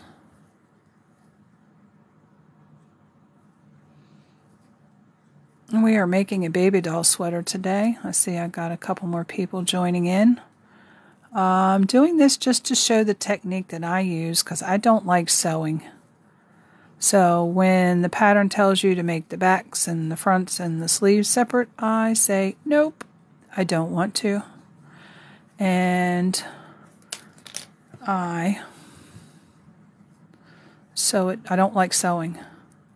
Not hand sewing anyway, especially yarn. Pull that down. And then you can see your edge here. You've got it's a nice flat from the bottom view. And it goes right along with this. That's because we did it in pattern. Otherwise, you would have this at the bottom of your, and it would lay just like that. It wouldn't turn up. It would lay. So, always cast off in pattern. Now, we have our fronts and our back, and it's all connected together. This is the general construction of a sweater. So, at this point, try to do baby booties. Somehow I ended up having more stitches. Oh, yeah, I've knitted baby booties, and yeah, sometimes you do. You just have to be careful. Sometimes you drop stitches. I've noticed sometimes too, even as a seasoned knitter, when I weave my end in when I first start working, and I've got those 2 strands, I've separated them and I've ended up with extra stitches too. You just have to be mindful of how the stitches are being done and, follow the directions. Sometimes that's the hardest part because you're like, oh, I know how to do this. And you go on and you've made a boo-boo because you didn't follow the directions. That's my main thing because I like to fly by the seat of my pants. So now we are going to pick up stitches to make our sleeves. Now, most sweater patterns, normal, just plain old sweater patterns, not any with any bat wing, bell sleeve, or anything like that, they will take up 2/3 of the edge of your sweater because the upper portion of your arm is the widest portion of your arm, and it only takes up a certain area. So, just because this is a doll sweater, we're not going to go real specific with the measurements and stuff. So what I'm going to do is I'm just going to kind of mark it with the stitch marker here. And we're going to say that the bottom of the arm or the sleeve should be about right there because it's a doll where the arm sticks straight out. And I might bring that down a little bit more. It's just play. 2/3. You don't want to go past the halfway mark because you don't want your sleeve that big. And I will come over here and I will do the same thing, and I'm going to have to roll this out because knitting likes to roll up. And I need to get another stitch marker out. And then we'll also lay it flat and look and see how it looks once we get these on here. And I'm doing this based off the comfiest cardigan that we are currently working on in class, and not actually paying attention to any pattern. It's just measurements and putting things in order. Okay, so that looks like where the sleeve would lay on a sweater, in between those, in this area here. So now we're going to lay this out flat. And we're going to look and see that we have some of the front and some of the back, and I think the back might have gotten a little lower. What I can actually do is count the stitches from this blue line here, because that is the first line that I did on the front piece here, and see how many we have. So let's look and see how many knits we have to this stitch marker here. We have, and we're going to count this blue row too. 1, 2, 3, 4, 5, 6, 7, 8, 9, 10, 11. Okay, so we're going to count and make sure that it's 11 back from this blue line here, not counting it because we counted that for the front. 1, 2, 3, 4, 5, 6, 7, 8, 9, 10, 11. And it is off by a little, so we're going to move this stitch marker. And just evening things up, making sure everything is even, because we want our seam under the arm. We don't want it up the back side or hanging halfway in the middle of the front side. So what I do at this point is I go through here and I pick up stitches. Okay, let me move some of this out of the way, or I'm going to have this all sticking to my arm and dropping on the floor. I dumped all my stitch markers out on the desk. I keep them in a little jar, a little ketchup jar. Crafters. I've got a large cookie tin full of buttons. My mom used to use cookie tins for buttons too. Craft supplies. I don't know how many other people do that. The thing that I keep most of my crochet hooks in is a candy tin. But it keeps everything contained. I like to reuse stuff. I don't like to just throw everything away. All right, now as far as picking up stitches, we're going to use our small one this time. I don't have a whole lot of, I don't like having a whole lot of half-used skeins of yarn, so I'll try to use up what I have. We're going to start right here where this stitch is, and we are going to do our best to catch this outside row, both stitches, okay? I'm going to try and show you here. You can see that I put that stitch marker through both the front and back leg of that knit stitch there. So what we're going to do is we're going to put this through here so I can take this stitch marker out, and we're going to make that little loop again like we did before. Just a little loop. Make sure you have enough that you can weave that yarn in later so you don't have it unraveling. And we're going to put that over, and it might make sense if I watch it instead of the camera. And we're going to run it right down to the very edge, and I'm going to hold this a little snug because I'm going to want to pull this through this material. Okay? And we are going to pick up a stitch in each one of these little V's all the way down to the stitch marker. And yes, I got 2 here because I'm weaving in my extra end as I go. And let's see where the next stitch is, right here. If you look right down this way at what I'm looking at, here, I'll pull this here and show you. You see this next little hole right here, and the next little hole, and the next little hole. That's where you're going to go in, and you're going to make sure that you're picking up both legs of that stitch. Okay, and if you go straight through, you do have both legs of the stitch on there. I'm going to drop that extra right now because I only needed to do a couple of stitches. I'll weave in that extra later. And we're going to pick these up. And I'm only going to work a little short sleeve because I'm not sure how long the doll arms are on my sister's dolls. So I'm only going to work maybe about 1 inch and do a little short sleeve cardigan,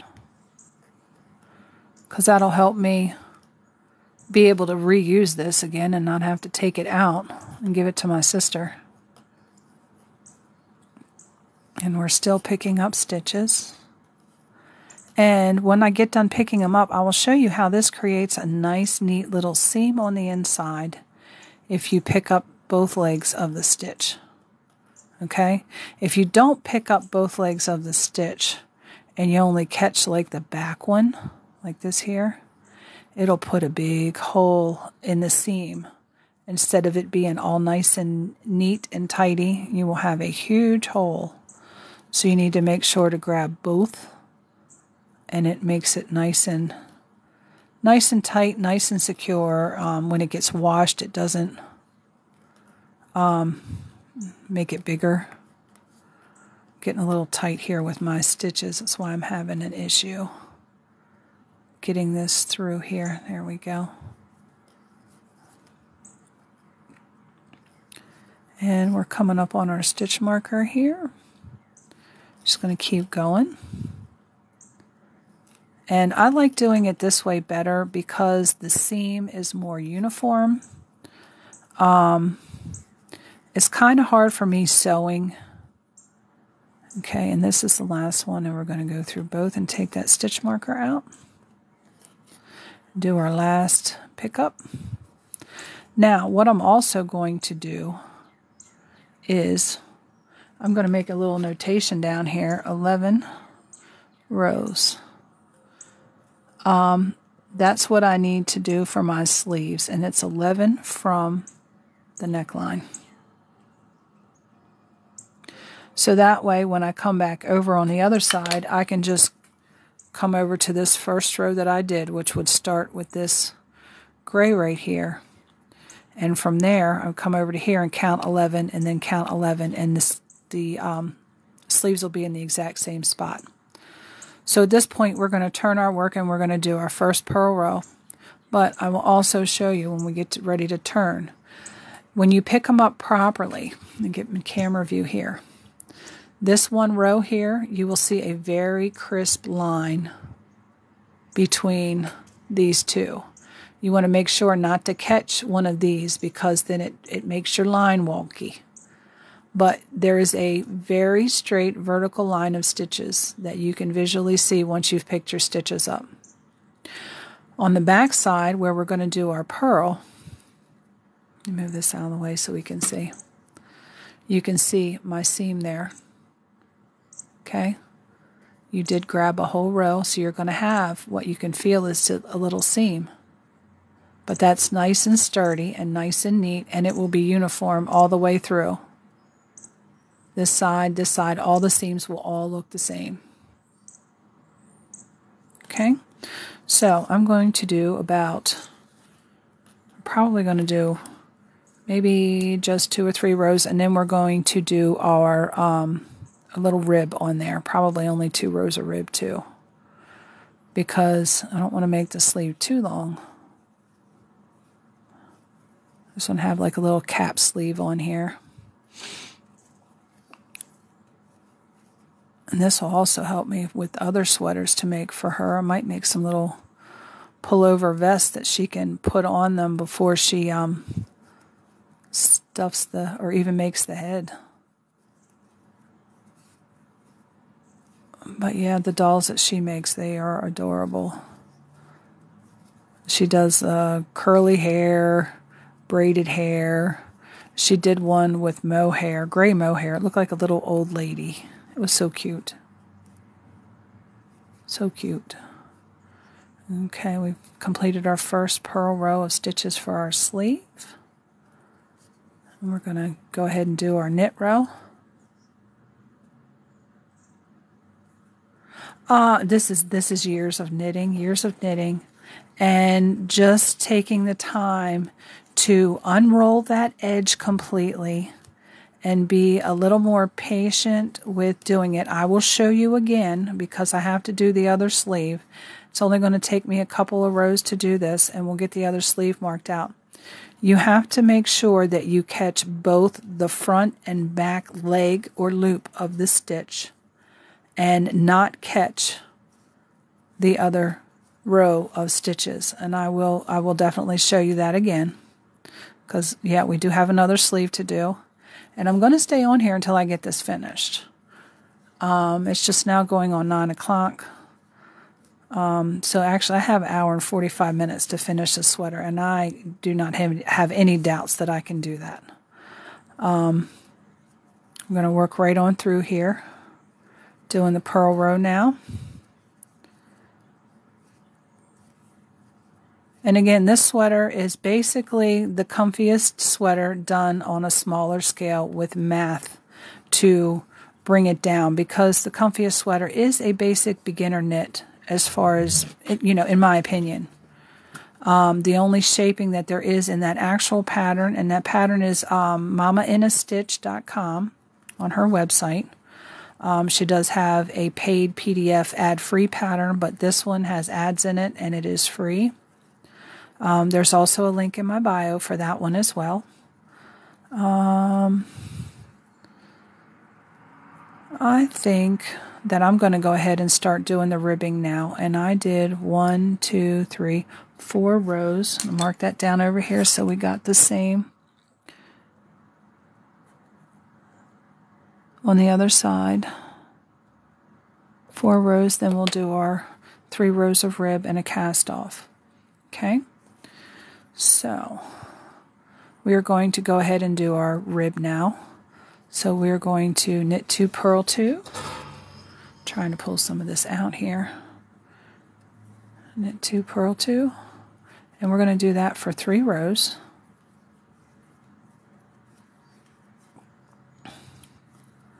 My mother said that I am very adventurous when it comes to knitting and crocheting. I will look at a pattern and I will add to it. I will either add a textured stitch where there is plain stitching, or I will add color work. I'm currently working on a couple of things, and I'm going to be on here doing live so that you can see what I'm actually working on and how I've altered patterns to make the things that I want to make.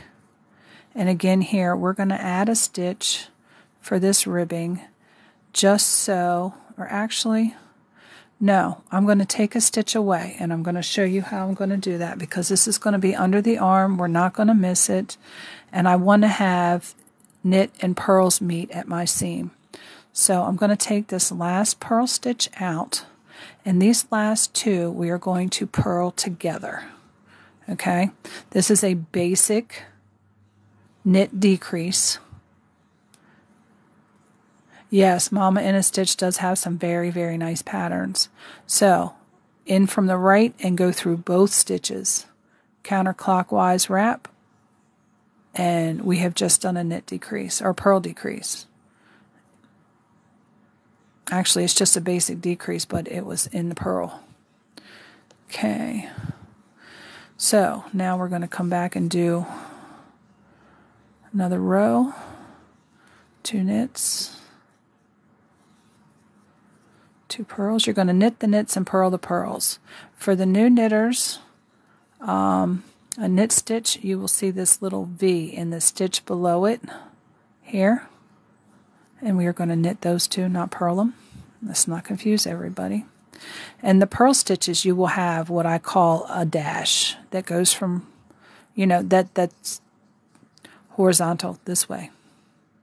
Okay? That's how you can tell the difference in a knit stitch and a purl stitch. So finish this row up, and we will do 1 more row of rib. I know I did 4 on the bottoms, but we're only going to do 3 up here. And into the row. We're going to turn and do 1 more row of, let me take a look and see, we might not. Yeah, we're going to do 1 more row of rib, because if we don't, you're really not going to see the ribbing. And we might still do 4 rows of rib, I don't know. We'll look and see. See how it looks.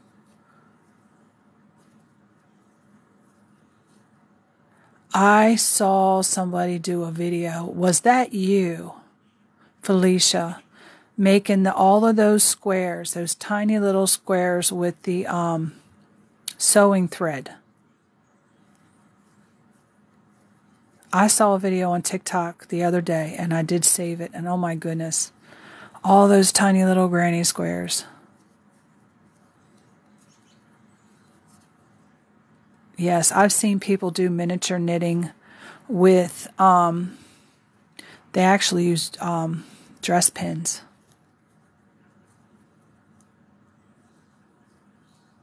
Yeah. Oh, okay. We're supposed to knit now. Here I am talking away and looking at the comments, not really paying attention. See? That's where mistakes are made. Let's take a look and see what we got here. Yeah. Oops, we made a boo-boo. Right back here, we did 3 purls in a row. I'm going to go back and fix that because I'm just that OCD and it's in this row. My mother would have left it there. She said, you have to knit mistakes in for them to know it's handmade. I said, no, you don't. No, you don't. Okay. What do we do here? Oh, further back. That's why it didn't look right. There's that 3rd purl right there. Okay. 2, 2, 2. Yep, we're good. We went back far enough. 2 knits. In the next row, I'm going to go ahead and bind this off, cast off, bind off. They're the same terminology. Just depends on the pattern writer. And we are going to go ahead and cast off or bind off in pattern. So we are going to knits. Now we need purls.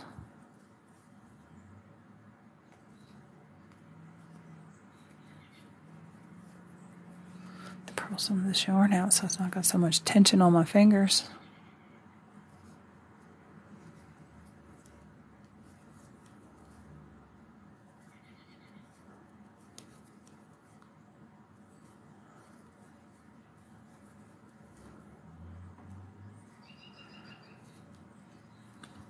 And we're going to have to pick up stitches again for the sleeve.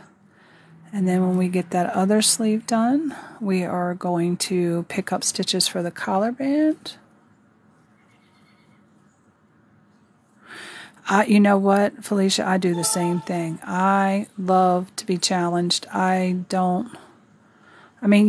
do some mindless knitting when, I'm just not as focused on days when I'm not as focused.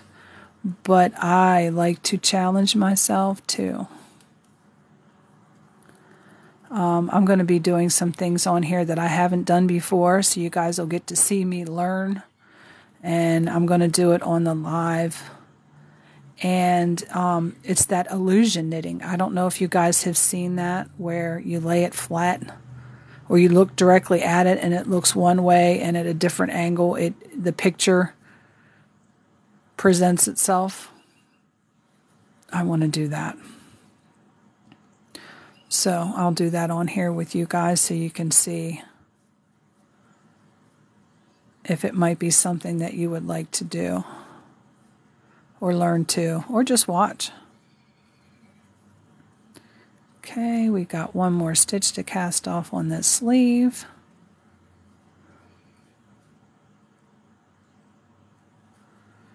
All right, come on, let go. Everything's all twisted together and I don't want it to pull that out. You don't have to use a crochet hook. Sometimes I just go like this and pull a loop through and tighten it down, not too tight, and then go through here again. It's just like taking a crochet hook. And then, I don't know why I put my scissors away. Snip that off and then just pull the rest through and tighten it up. Crochet hook just makes it easy. And then we can lay this down and I'll show you. Try to flatten it out. Get this down here. And you can see the little sleeve. Of course, the only seaming I have to do is here and here. Done deal. All right, now we are going back over here onto the other side. I'm scrolling back here a little bit through the comments really quickly to make sure that I have, pretty much gotten all the comments. Is that Nico?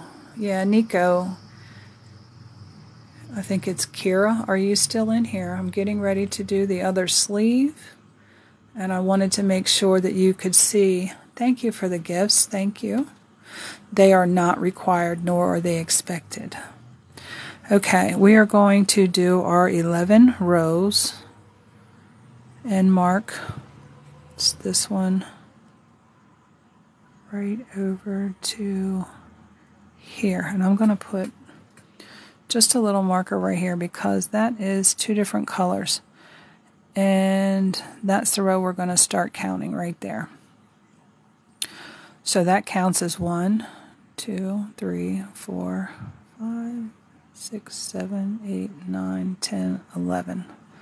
And I'm going to put that marker right there. And you can see the V-stitch here. And then I've caught both of them. I don't know if you can see that very clearly. Let's see if we can get a clearer view on that V-stitch right there. It's this leg right here and this leg right here. We've got that in our stitch marker. And that is the very, very edge stitch. That stitch is very wonky, but if you take and roll your fabric, you roll your project all the way up to where this is straight, you will see that row of V's in there. And that's the row that I pick up both sides of. Okay, and I'm going to show you how I do that here in just a minute as soon as we get this other side counted. And that one was when we counted 1, 2, 3, 4, 6, 7, 8, 9, 10, 11. And you see me unrolling that so I can get over to there. And I'm going to take that stitch marker there. Oh, now we got to count again. Go over to here. Actually, I can just count from this one and count 22.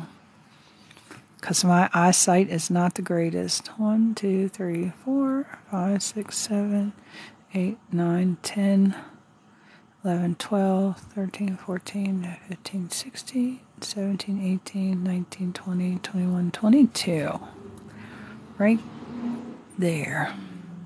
And again, I have caught both legs of that vertical stitch.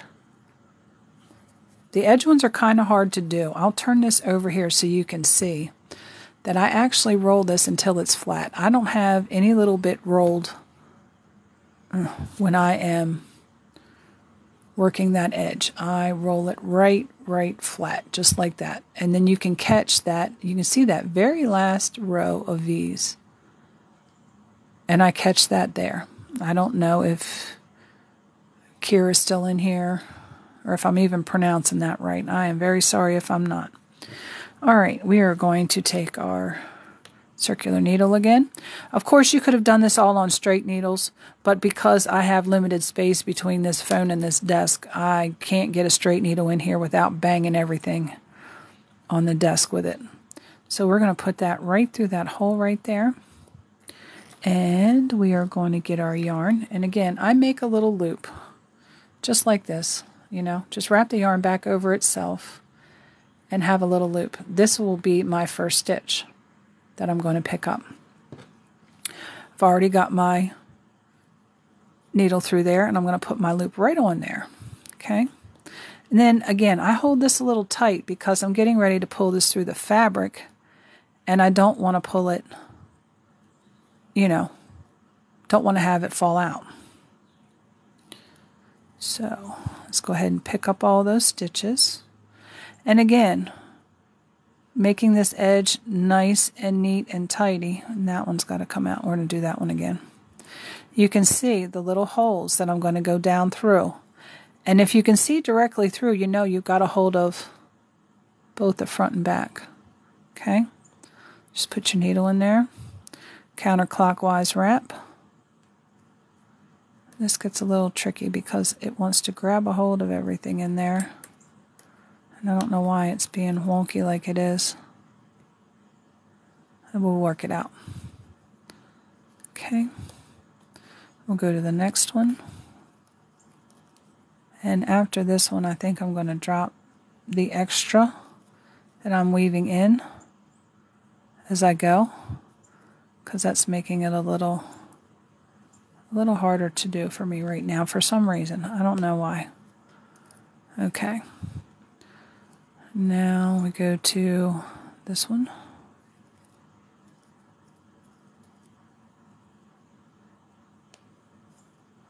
And we're going to go to this one. And again, we're catching both the front and back leg of that outside knit stitch. Okay, and as you see, we're not catching these stitches here along this edge. So we've got a nice smooth edge. Okay, here's the next hole. You can see it bringing itself right up for you. And then when we get done, we're going to double count and make sure that we've got 26 or 22 stitches, not 26, 22.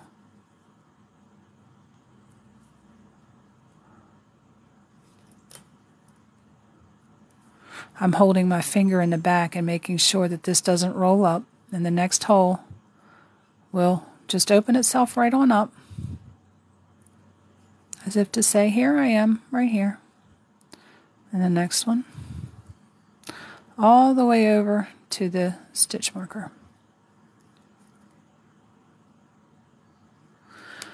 Welcome, welcome, welcome, welcome. We are working on a doll sweater, just so I can show you the construction of a basic sweater, how you can make a sweater without a pattern. You just need measurements. If anybody missed the live and they want to watch it again, I do upload all my lives to YouTube. I do have class on Tuesdays from 8 a.m. to 10 a.m. Eastern Standard Time. We do knit and crochet.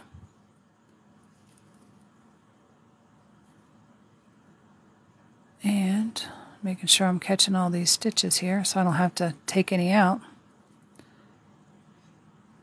We are picking up stitches for a sleeve on a doll-sized sweater. My sister will be ever so happy to get this.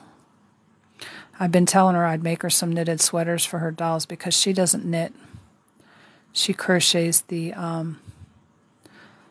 Molly dolls. She's made a ton of them. That one's from there. Okay, this one, and then the one where the stitch marker is. And we will count and make sure that we have 22 stitches so we match the other side. We don't want one sleeve bigger than the other, and that got knitted really tight. 2, 3, 4, 5, 6, 7, 8, 9, 10, 13, 14, 15, 16, 17, 18, 19, 20, 21, 22. We have an extra one somehow, so I'm going to double count again.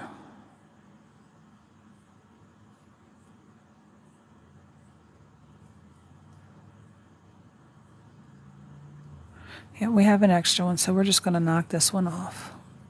All right. And now we are going to, I think I only did like 3 rows. Did I do 3 rows over here?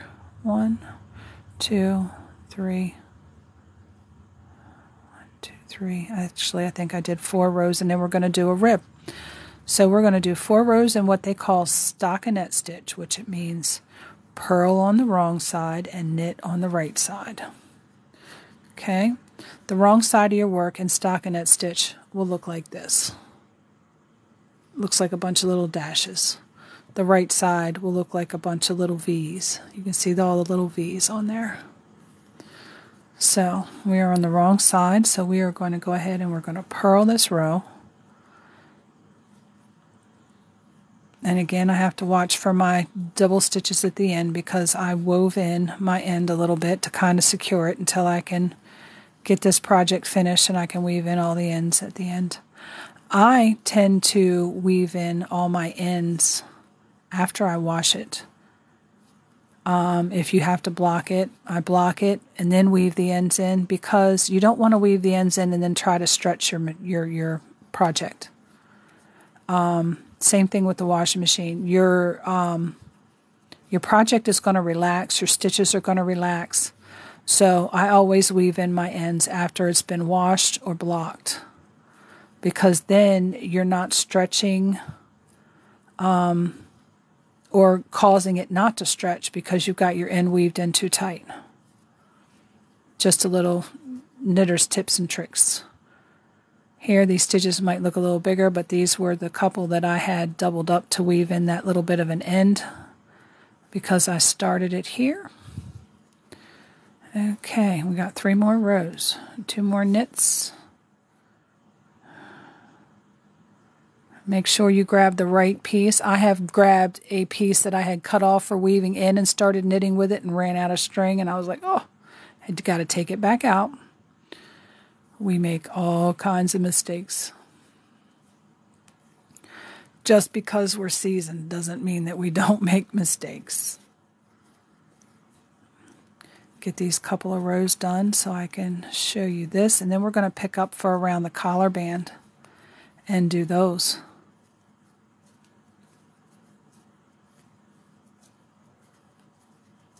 And I hope that Kira got to see how the smooth edge was done, and I will show you that again here as soon as I get this row done. She was asking how I keep my edges so straight, and I make sure that I pick up both legs of that one stitch, and you can see that there is a nice straight row here across from where I did the pickup. This takes a little while. It's all practice. I don't like to see people get discouraged because they're new and it doesn't look like mine, or it doesn't look like the person who's teaching them. Well, guess what? They're not new. Theirs look like that too in the beginning. Everybody's does. So, you know, and you should never judge your progress by somebody else's journey, because you don't know where they are in their journey. They could be well more advanced than you. They could, you know, be learning. We all learn at different paces and different ways. I can learn by teaching myself. I can learn by watching somebody do it. And I can definitely learn by doing it myself. I try to teach all 3 ways. That way, I kind of can help everybody. If there's anything that I'm doing in class or on a live and you're not quite understanding, please let me know, because I want to be able to help everyone. 1, 2, 3, 4. Now we've got the 4 rows. We're going to start the ribbing. Again, we should have to decrease this by 1 again too at the end. Maybe not. We probably had 23 stitches on the other side because I shouldn't have had to decrease if it was even. So I might have had an extra stitch on the other side. Because 11 plus 11 is 22, so we had an extra stitch on the other sleeve. Because this should come out right.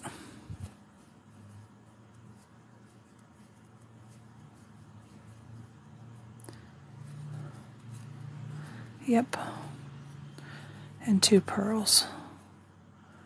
Okay. And how many rows of rib did we do on this other one? Let's see. 2, 3, 4 rows of rib. So we're going to do 4 rows of rib. And our sweater is going to be just about done.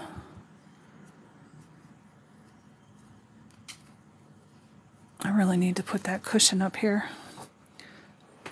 This desk is digging in the side of my arms. There we go, that's better. Everybody who is coming in, I'm currently working on a very, very miniature sweater just to show the techniques of making an actual sweater. Being able to make a sweater without a pattern. Just measurements. I'm working on the short sleeve on this sweater here. I'm trying to, what did we do? We got off somewhere. Knit, purl, knit. What the heck happened? Purl, knit. What did I do?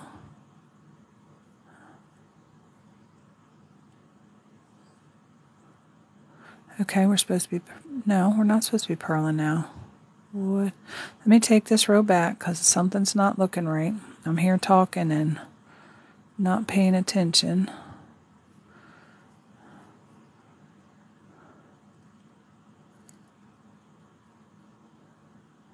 Oh, I made a boo-boo on the last row. Let's see if I can't pull this back and fix it. Because these two were supposed to be purls and I knitted them again.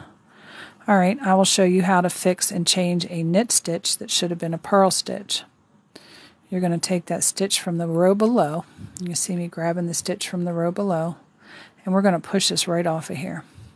Okay? And get that to come out. For a purl stitch, we need for this loop to be in front of the stitch that we're doing. And we're almost going to do like a little switcheroo. There we go. I don't know if you actually saw that, but I'm going to have to do it again. And I'm going to have to do it the whole rest of the row. Because I put 4 knit stitches together, not paying attention. Yeah, everything's opposite now. We got to change these two. So we're going to grab this stitch here. And we're going to make this a purl stitch. Put this, or a knit stitch rather.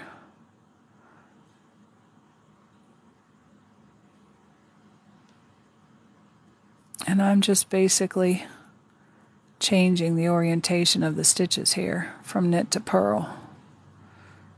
Get a hold of all of that. Get it back on there proper. There we go.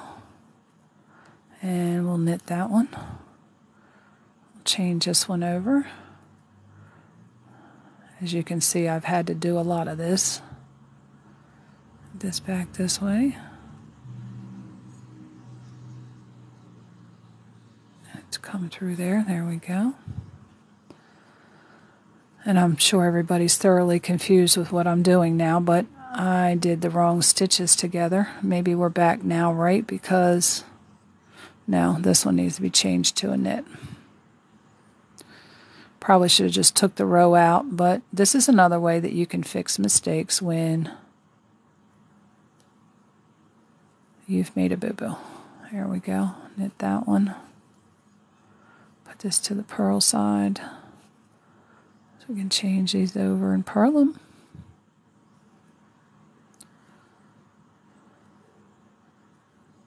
Well, that needs to go to the front so that this comes over. There we go. Oops, don't drop it.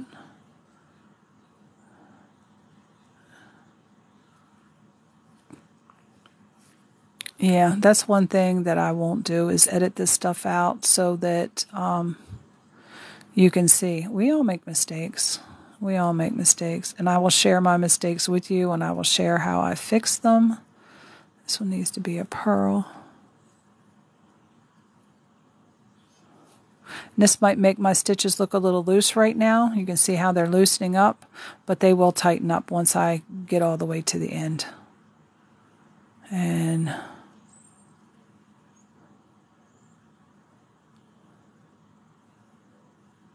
we need to purl this one.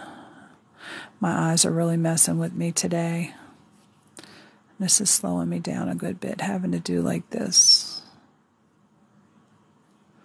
Probably should have just took it out and we need a knit stitch. So that goes to the back.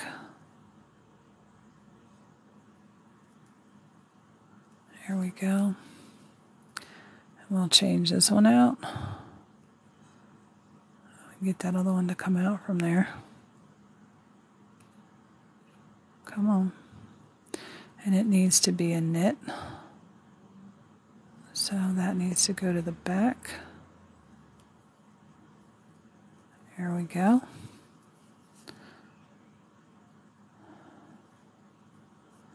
Now we need to do, is that right? Knit, purl, knit, purl, knit, purl. No. I got to take that all back out. Just take it all back out.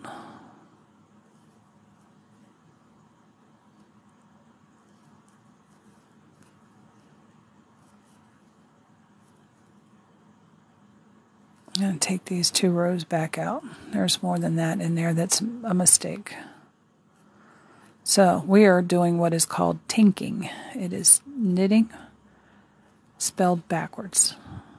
T-I-N-K. So we are working back the row that we just did. And I'm going to have to work back the other row underneath of it a little bit because that's where the actual mistake is. This is what slows us down, having to fix mistakes. I think I still can get this done in the time allotted, or that I've allotted for myself. And actually, I'm just grabbing a hold of the stitches from the last row.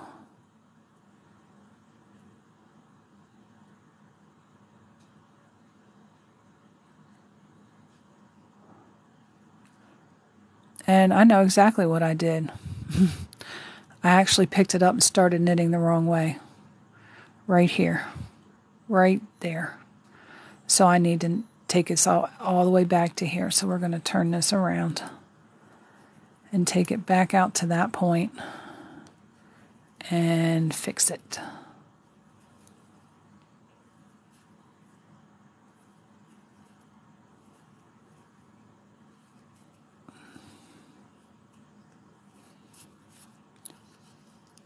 This is called tinking. When you frog, you actually pull your work off the needles and you pull this and it pulls the stitches out.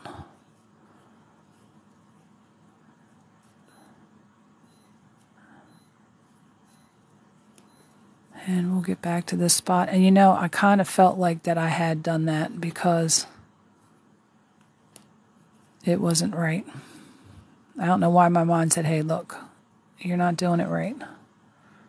Plus, when it doesn't look right, it just doesn't look right. Then you got to look at it and figure out what you did. Okay.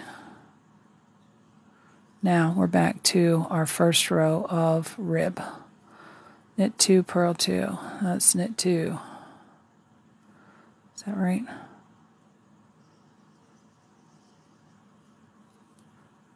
Let me just go to this edge and we'll look at it and make sure that it's doubly right. Because I definitely don't want to have to start doing it and it's still not right. And we're just going to be doubly sure.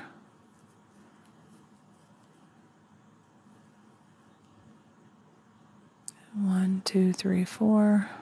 1, 2, 3, 4. Yep, we're good to go. Back onto our first row rib. Sorry about that. Knit 2, purl 2 all the way across.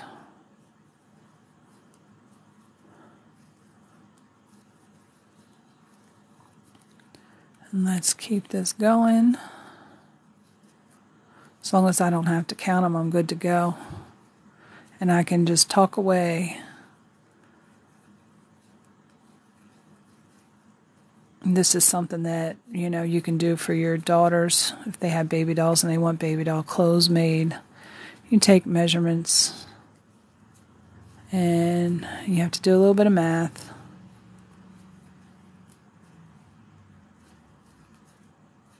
Alright, now we're going to turn and do the same thing again. I think that's what I did. I started with knit stitches and I should have started with purls and that threw it all off. Alright, 2 knits, 2 purls,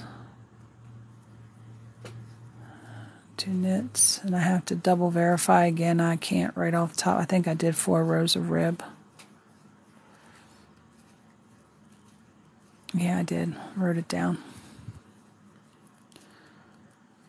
And we've got everybody in here intently watching to see what this sweater is going to look like when we get done.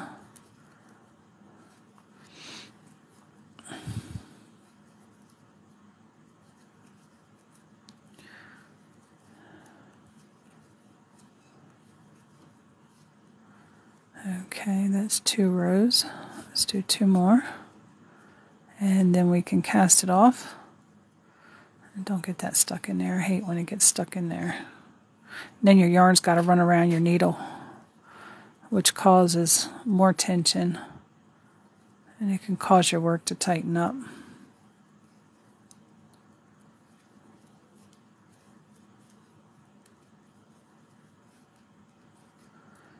And at this point, I might go ahead and seam the sweater up too, so I can show you the mattress stitch that I use to seam it up.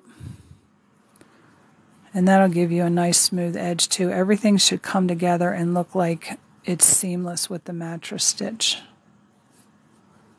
And again, you got to make sure that you get it into the open holes and not through any of the threads, because the way you have to pull it together. 1, 2, 3, 4. We got 4 rows. We're going to go ahead and cast off in pattern, starting with purl stitch. So take that one over that one. Knit now. Take this one over that one.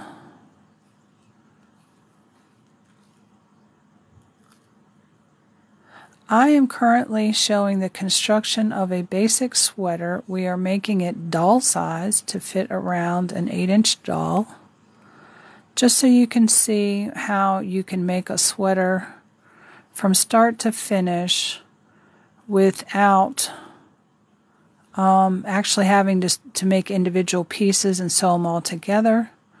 The fronts were worked directly off the back. I didn't cast off and then start the front pieces separate. And I actually picked up stitches and knitted the sleeves directly on, instead of, again, following the pattern directions and having you make a bunch of pieces and sew it all together. I do this to avoid a lot of sewing. Your seams, my seams, because I just don't sew things together too well, come out a lot crisper this way. A lot cleaner. When I'm sewing them together, they are oh so wonky, oh so wonky. So I don't like to do a whole lot of sewing, just simply because I can't keep the edges as crisp as I'd like to using that technique to put wearables together. Now, as far as, amigurumi or stuffies or plushies, whatever you want to call them, I'll stitch those together because it really doesn't matter that much. Wearables do. I like them to look like they are, professionally made with a nice crisp seam and stuff in them. So,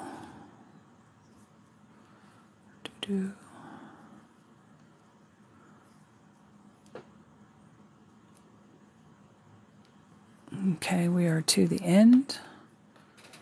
Grab my handy dandy crochet hook and take care of that. I always leave a little extra. I never cut it down to the knot because I will weave that in later. I always do my weaving in after washing or blocking. Now we can fold this down together here like this, and you can see a little small short-sleeved sweater, and try to unroll all these edges so that you can get a good look. And that didn't, there we go. That edge there. And then our next step, after, you can see the little short-sleeve sweater, I'm going to go ahead, I'm not going to sew the seams up just yet. We'll do that at the end, and I'll show you the mattress stitch. I'll try and bring the camera down a little bit closer so you can see it. But we are going to pick up stitches around this edge now, and we are going to put on what they call the collar band. It'll go up the front, around the neck, and down this side. We are going to pick those stitches up now, and I'm going to catch each row of this vertical edge that goes right up this side. That's why I always like to have my knit stitches here in the beginning, because it gives me that nice vertical knit row. I do have to unroll it, and we are going to continue on and pick up stitches. Now, you always need to make sure, and I don't think that I spoke on this earlier, these are a little wonky, but we're going to get them in there good, and we're going to have a nice, straight, finished edge. You always want to have the knit side towards you, so when you pull the stuff through, you pull it through this way onto the right side. If you turn it around the other way, that seam edge, this little seam edge right here, where we actually pick these stitches up, you're going to have that on the front side of your sweater. So always make sure that you have the right side facing you when you go to pick it up. Okay? And I always like to start here and work this way. Some reason I just can't work from this way. My brain will not allow me to do it. I've tried several times. My brain just says, no, we are not going to do it. We are going to come down here, and we are actually going to put one right here in where we tied it off. That's going to be our first one. And again, I take and fold the yarn back over on itself. Let me just put this aside for a minute. Take this yarn and fold it back over on itself, and then that's my first loop for when I pick up stitches. Stick that right on there. Hold this a little snug, and you're going to work that right through there. Okay? Now we want to find our vertical edge, because we want to stay nice and smooth here. We're going to go into this one.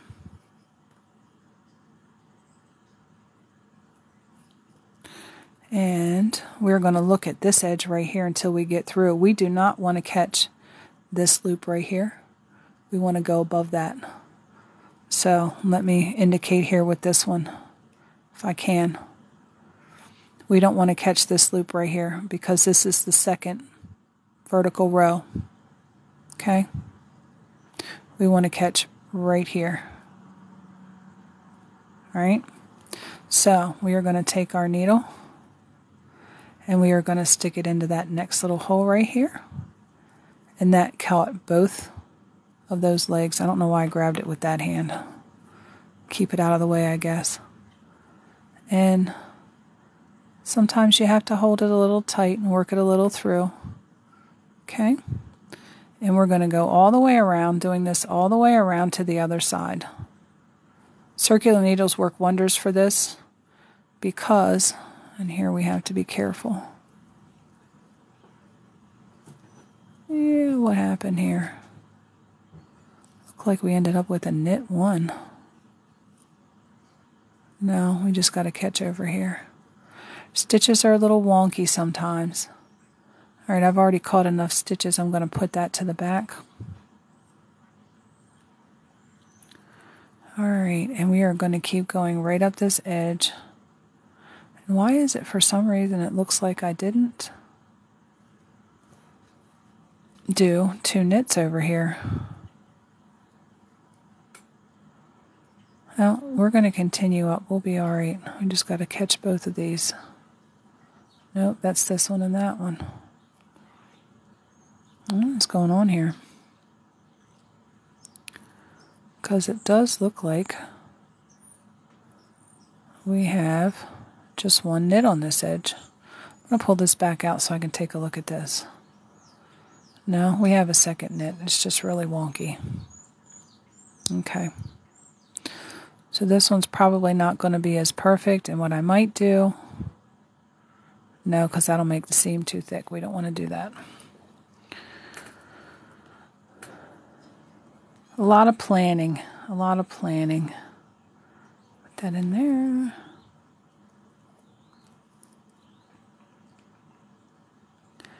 And we are just going to go back up through here. And I'm just going to work this the best I can to keep it this way. This is only going on a doll. So it doesn't have to be too perfect. But I don't know what it is that happened here. Get this extra string out of here. And we'll keep picking up stitches right on up through here.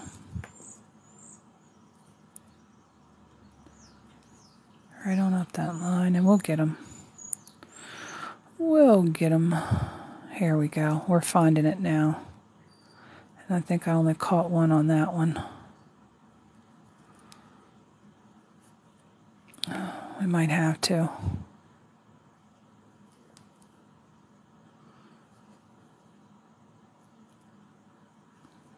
This can be a little fiddly, and I'm getting a little tight with my wraparound. And somehow, so I'm only going to be grabbing a hold of one loop here right now. What in the world? Come on now. Let me get this untangled here. And get this out of the way. Stay down here.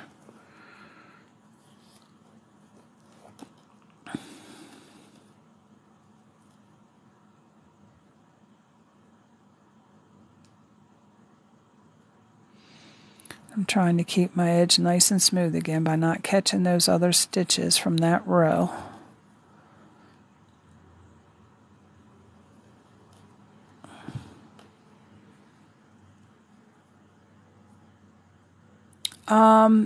Crochet would add a different look to it. I could, but somehow I have done something to where I only have one knit stitch up this side. I don't know why. And here I've actually caught this loop here in there. So I want to come back down here and take that out. I might just have to, let me try something here because this is just,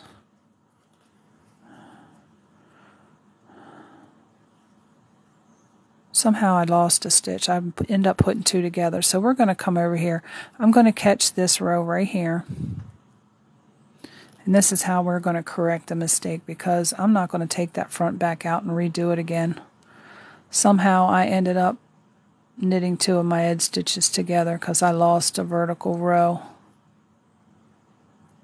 here. Why is that? Wants to be a pain in the... wants to be a pain and slow me down so I can't accomplish what I want to accomplish today, but we're going to get this done.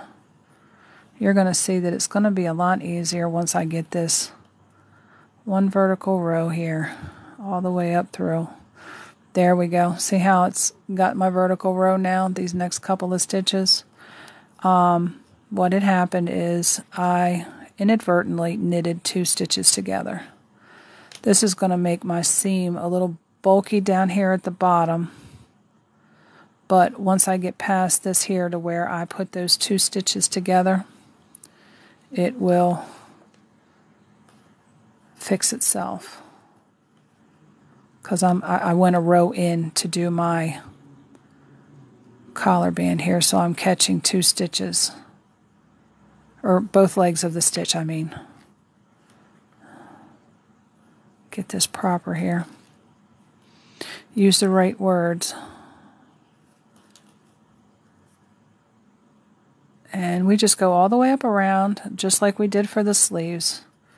All the way up and around this opening, and I'm probably only going to do 2 or 3 rows.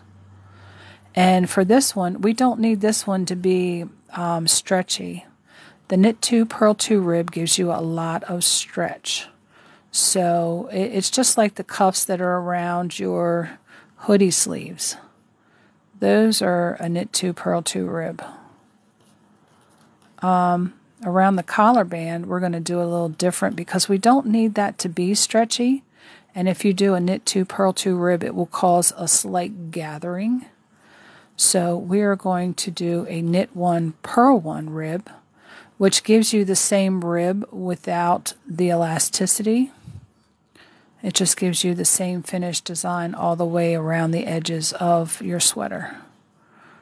So once we get all these stitches picked up here, now that we're moving along, once we get up to the neck part, which we are Almost here. Let me make sure I get all my stitches here. Okay, this one here. Now we're going to come across the neck. Okay, we don't want to pick any of these stitches up because this row, this vertical row that you can see here between my fingers, goes to here. This next vertical row, which is next to that, goes to this first bound off stitch. So we're going to catch in there, and we're going to do the same thing because here you can see the little V's on the top. Each one of those V's is a stitch, and you're going to want to catch both legs or loops, whichever you're used to them being called,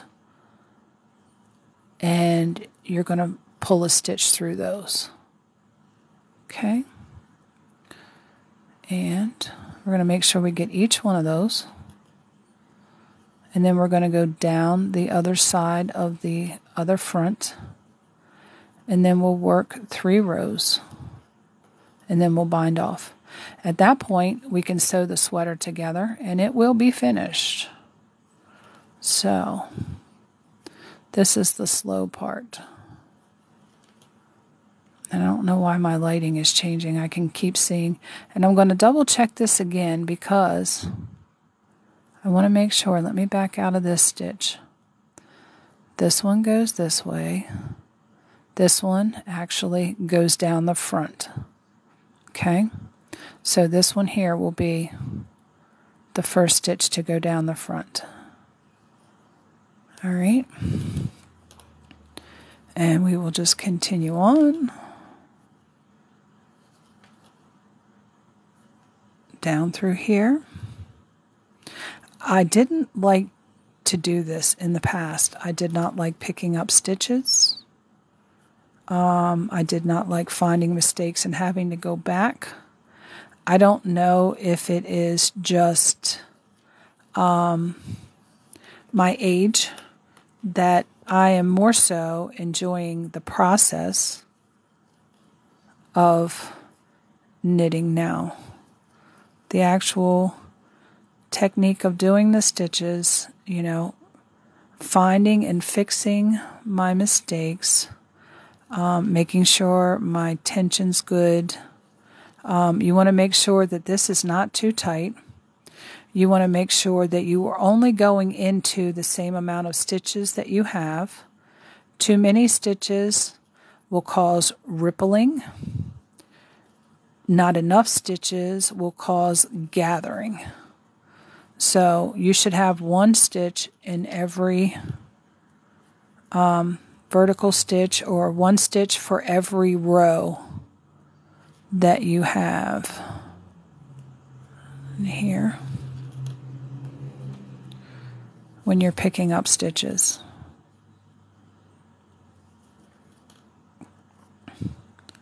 Okay, we got a couple more here.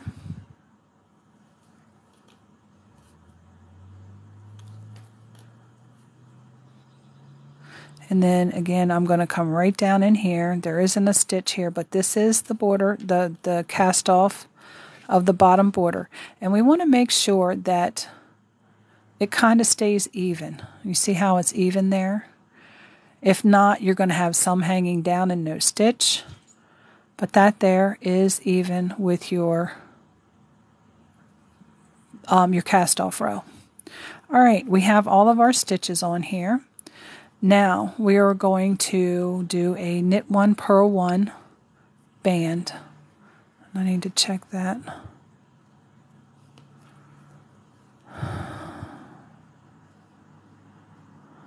I think I missed a stitch right there. Dang it. When we come to this one, I'm going to pull up, and this is another increase for knitting. In between your stitches, you have a band or a string. You can see the strings that run through. That's your little rows. What I'm going to do when I get over to this point is I'm going to pick up a loop, and I'm going to knit a stitch in this loop right here. But I'll pick that up when I come around because I missed. This row goes right up to this one. I missed a whole vertical row starting on that neckband. So we'll fix that when we come to it right here. I'm going to throw a little stitch marker in there so I don't forget. I don't work past it. And I'll show you how we fix that. Not only are we learning to knit today, but we're learning how to correct the teacher's mistakes. Look at that. All right, again, this is going to be knit 1, purl 1. Actually, I'm going to start this with the purl because we're on the back side. I want it to be a knit on the front. So we're going to purl 1, knit 1 all the way around. Knit 1. This one row might be a little fiddly. Take me a little bit of time because, again, this got a little tight. My tension got away with me. Wanted to keep a nice crisp edge because sometimes this does loosen up as I go through. But I don't think I needed to do it as tight as what I did it. So we're going to do knit 1, purl 1 all the way around. And we're going to do that for a couple of rows. Did I just do 2 knits together? I think I did. Nope. Okay, the yarn comes to the front for a purl. Yarn goes to the back for a knit.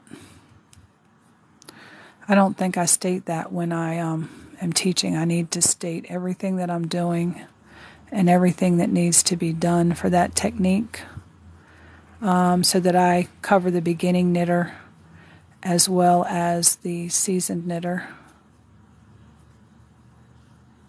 And we're just going to work all the way through with a 1x1 rib, knit 1, purl 1, whichever you start off with first. I always like to have the knit at the bottom, and because I'm on the purl, I want to make sure that the knit's on the bottom. And the knit doesn't have to be on the bottom. It's just the way I prefer it to be done. Simply because it looks a little cleaner when you have a knit on the bottom versus a purl on the bottom.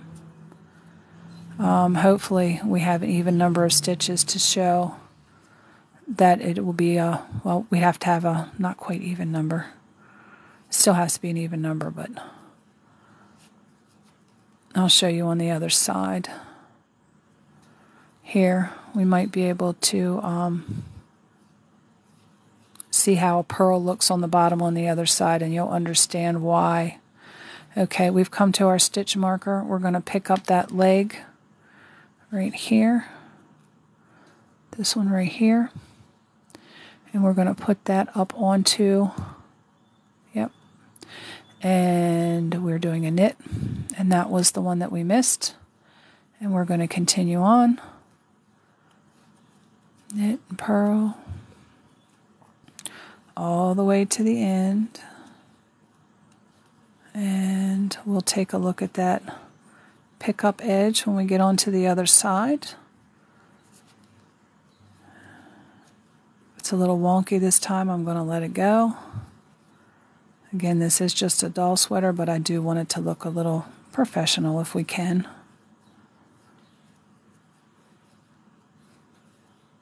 Knit and purl all the way to the end. And it is 9:45. We will have this done before 10:30.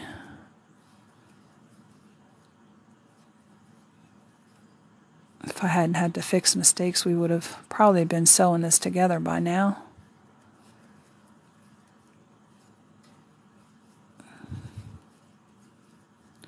And it might be a little harder for me to demonstrate the mattress stitch, but I'm going to do the best I can because this is smaller. I can do some demonstration videos that I can upload to TikTok showing how to do the things that I've already done. All right, now let's take a look. We do have that edge there from the rib, and we do have a nice, neat little, the back is kind of going to blend together because these stitches were casted off. Here where it starts to blend together. And then a nice flat edge all the way to the other edge. I don't know if you guys can see that really bright there, but you got a nice flat, even edge there. All right, so we're going to come back to where we were. And this one does have a purl edge, so I'll be able to show you that at the end, why I like to have knits on the end, but sometimes it doesn't quite work out. Oop, let's not knit that because then the whole rib will be off. Now you're going to go back through and you're going to knit the knits and purl the purls. If your first stitch was a purl on the end like this, you'll purl. If it was a stitch like this, you'll knit. You do that all the way across again. And when we get there, we'll do that one more time and then we'll bind off. And then we will have a sweater pretty much completed, minus sewing on. Well, I'm glad, Nana Ray Ray, that you've been here. I do teach a class on Tuesdays if you haven't been here for the whole live, from 8 a.m. to 10 a.m. Eastern Standard Time. And I am, I don't know the right word to use. I'm kind of tailoring the class to the student. I want to teach what the student wants to learn. I do come prepared to teach some things in case, nobody says, hey, let's do this, or hey, how do you do that? I try to start off with basics, and I'm probably thinking about maybe doing some other classes to where we can have it more geared towards the new knitter, and a different class geared more towards the seasoned knitter, and maybe have one dealing with patterns. I'm willing to help anybody in any live that I am doing, whether it be, what I'm doing today, stopping to show you or help you with patterns or assist you with what you're currently working on. It's what I like to do. And because I was taught for free, any knowledge that I receive for free, I believe in passing on for free. So there is no charge. You don't get off until 2. Is that every weekday, Nana Ray Ray?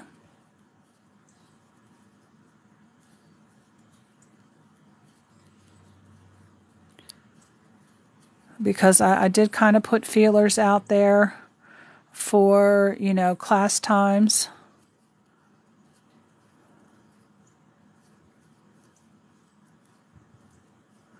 Oh, okay.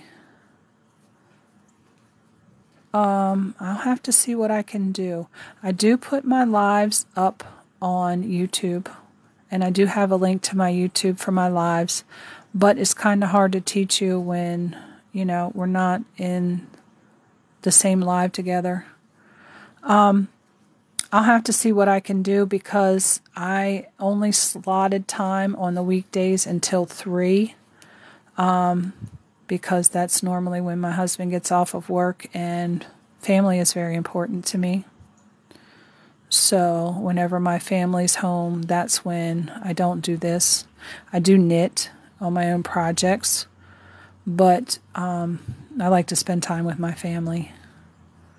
Something you never get back time. Yep, get it for free, give it for free. That is my philosophy. Yes, Janine. Exactly.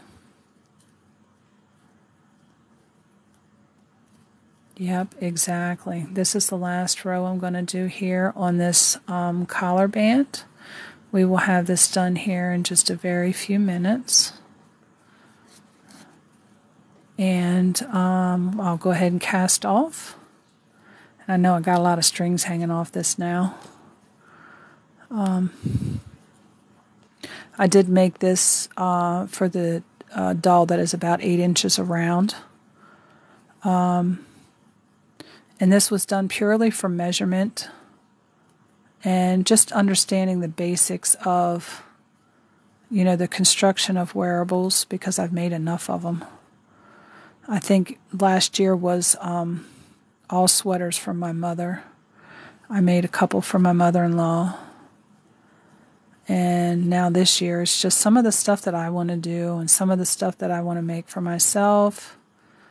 And I absolutely love sharing my skill. I love it.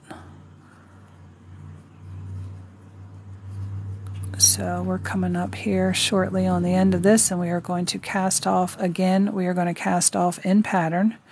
It gives you a nice finished edge versus, just doing a knit cast off or a purl cast off. They kind of give too blunt of an edge when you do it just plainly that way.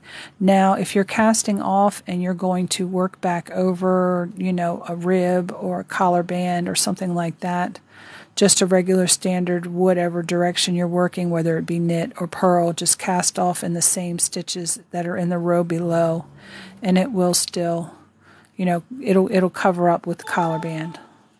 Or if you're doing sleeves over top of it, it's okay. But yeah, we're getting ready to do the cast off again. And I don't know. Just regular practice is going to help with the speed. Sweaters, hats, and mittens. Yeah. All right, we're going to do our cast off now. Let's try to keep that string out from our things. And we're going to cast off in pattern. So this first stitch is a purl. Start it off right, Mel.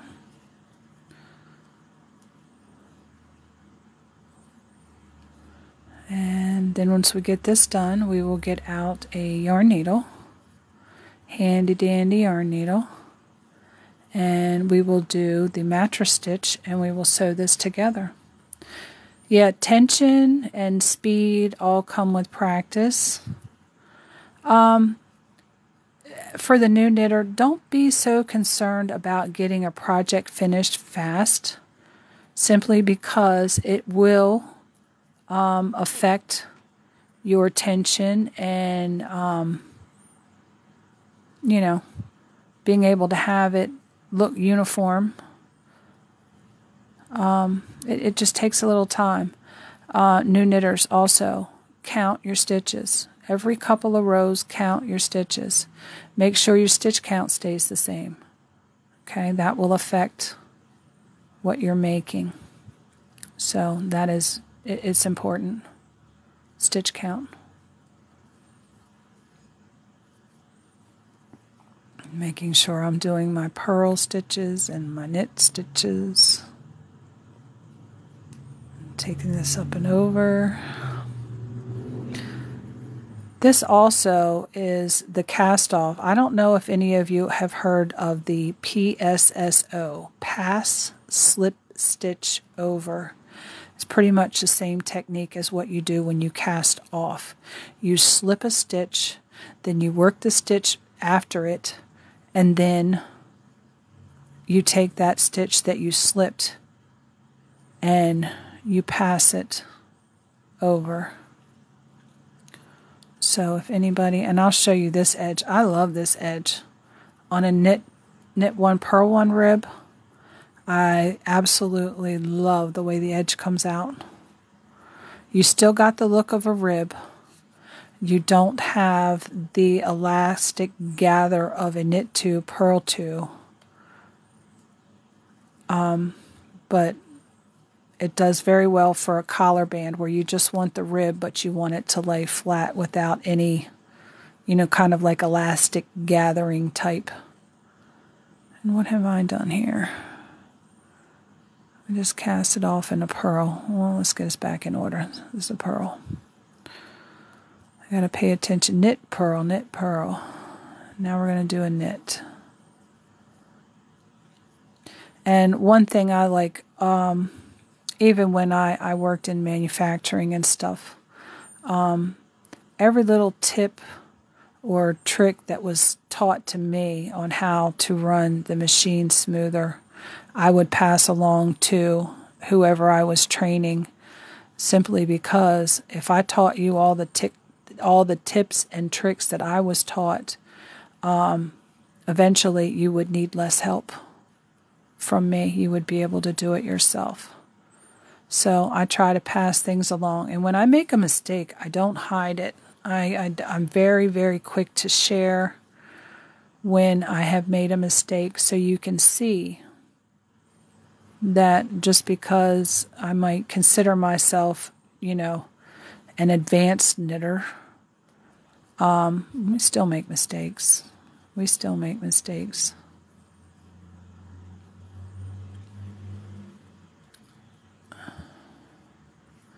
And we're just working along here on this collar band.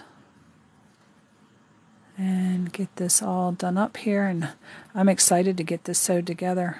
I'm going to have to call my sister here once I get off the live and say, hey, look, I got a sweater for you. Make a doll. She's already working on one. My mom has one of the dolls over at her house, so I might go over there and try putting this sweater on that doll, and if it fits proper, I will take a picture. If not, I will find one, and I will share it in TikTok, find a doll that I can put it on. So you can see the sweater actually on a doll finished.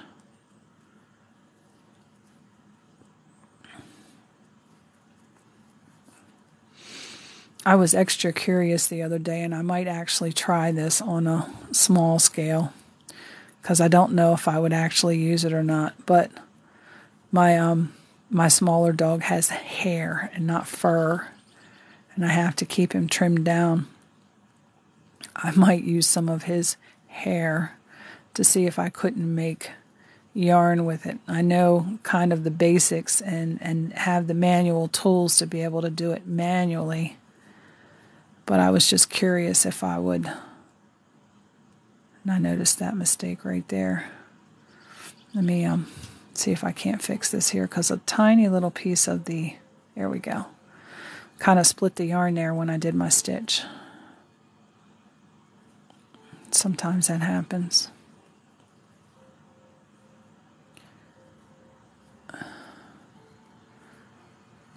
And we got almost done here. Probably about 8 or 9 more stitches.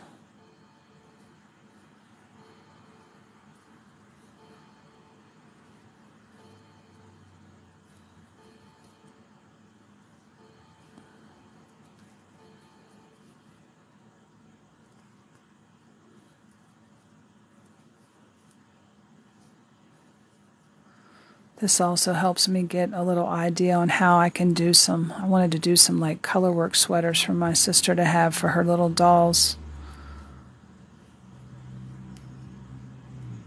2 more stitches.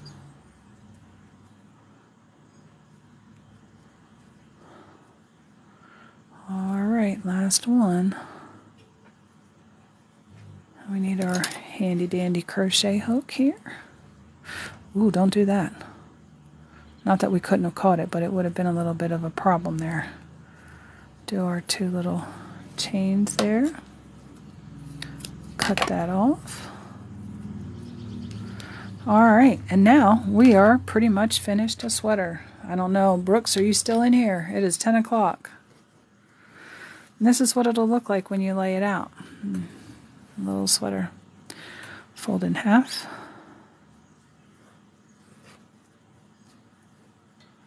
Get that measured up, matched up, measured up. Yes, let's use the right words here. And we have a little finished sweater. This is actually a sweater. I was showing sweater construction on a smaller scale to where I could show you that you don't have to make your sweater in pieces, where they have in the pattern. Oh, Brooksy must be live. I'll have to jump on over there when I get done here and see what she's doing. But it was to basically show the construction of a sweater without having to do pieces. Oh, okay. But yeah, I took just a standard measurement. I figure, you know, most baby dolls aren't going to be more than 8 inches.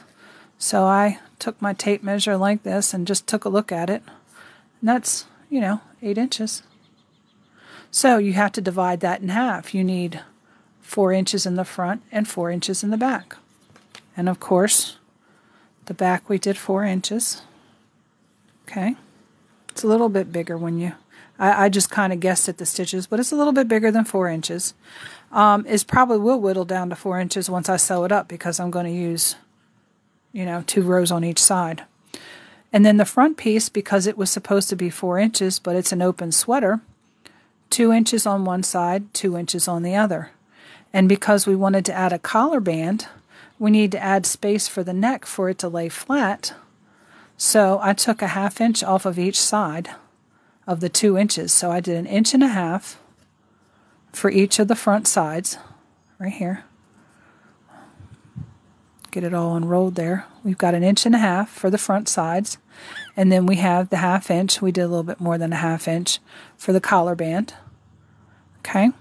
And that's the basic sweater construction. You know, you take the measurement around the widest part of the torso, normally around the belly, especially if you want to make it for kids. The widest part of your torso. If you have a skinny waist, don't measure your waist. Measure around the widest part of your torso, in between your armpits and your hips. Okay? And this will give you just a regular standard, as you can see, boxy type sweater. There's not going to be any shaping. But that's how pretty much you can construct a sweater.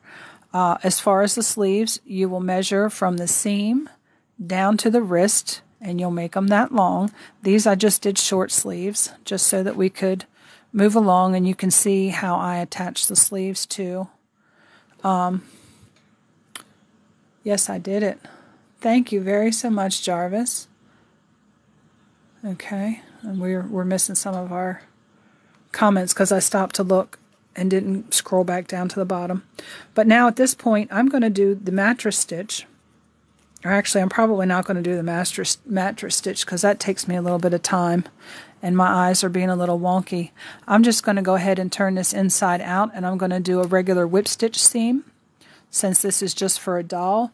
But I would normally do a mattress stitch, which a mattress stitch, you actually go down into these little holes here in the middle of your outside row, in here in the middle of your V's, and you stitch them together, and it brings this edge and the other edge together, so it looks like an invisible seam if it's done properly. I still am practicing, even though 50 years of knitting, I'm still practicing with that, because it was just this year, or not this year, last year, that I actually started making adult size sweaters. Sweaters, period. So, you know, even though I am a more advanced knitter in other things and other techniques, I haven't done as many sweaters. So, I'm going to get out my handy dandy yarn needle here. And we are going to cut off some of this so we have for sewing. And we are going to sew this up.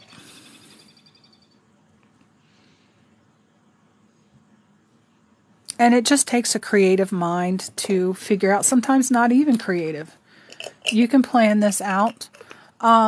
If you have sewing patterns, you can plan out your inches and your decreases to sew the piece that's on a sewing pattern. So you can actually make skirts, knitted or crocheted. You just have to have it to the size of the knitting pattern, or the sewing pattern, I mean, if anybody sews. Okay, so all I'm going to do is fold this together, make sure I've got my edges flat, and I'm going to start here at the sleeves. And I'm going to sew over this instead of weaving it in. Again, I'm going to do my best to catch both front and back stitches, and we want to go all the way to the edge. So this one actually will go through the thread, and I do have a little sharper darning needle here. It is a little older. You can see that a lot of, it's not rusted, but a lot of the coating has worn off of it from a lot of use. Now I want to be careful and watch the end of this string, because what I normally do is I pull it through to where I have a little bit left, and I will tie a knot in this right here on this edge. Okay, just a regular 2 little loop notch, like the first starts of tying your shoes together. Just do that twice. And then I'm going to take both of these. I'm going to trim this one down a little bit because I don't need to have that much. I just wanted to make sure that I had enough for when I went to cover it up, that it would be covered. Move those things out of the way so I don't drag them all over the place. And then I'm just going to work right along this edge. This is actually a sport weight yarn. That I'm using now. I do have all different weights of yarn, and I want to make sure that this is on the top and not down here on the side, because we don't want to sew our opening closed. Then I just bring this back over and just do a whip stitch right here on the edge.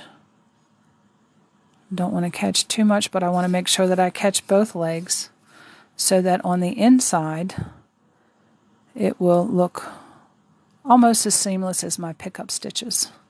And again, I want to make sure to catch these as I'm going. So I put those under there. Oh, we got a little stuck here somehow. Well, that was that. We're already through. There we go. And we're just doing a little whip stitch here along the edge, making sure to catch the other things here. The strings that are here in the seam, we weave them in underneath of this like this. Okay. Go all the way to the inside where the armpit changes here. We are going to put a stitch right here in this seam so we don't have a hole. And we'll catch that seam on the front and the back just to make sure to keep our stuff even and together.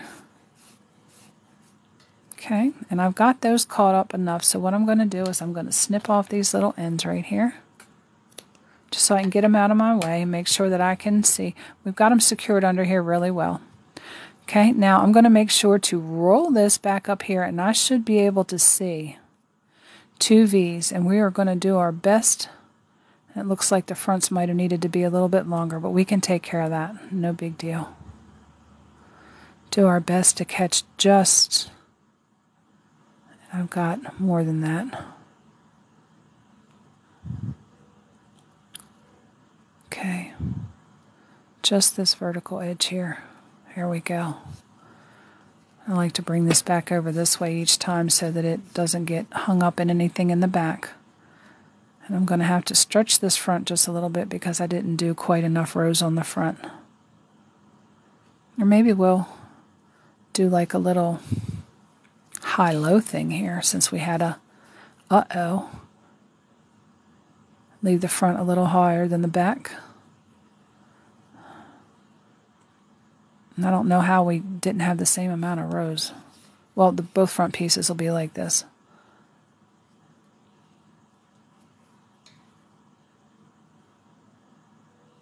I'm going to just sew all the way down here. I'll get both sides sewed up here really quickly. And then I can turn it right side out and show you the finished project. I am going to do a little high-low thing here. I don't know if I'm missing any of the comments. If I am very, very sorry. I don't think I have. We got some more people coming in and out. I'm working on a baby doll sweater, just to show you the construction of a basic sweater, how you can make a sweater without a pattern.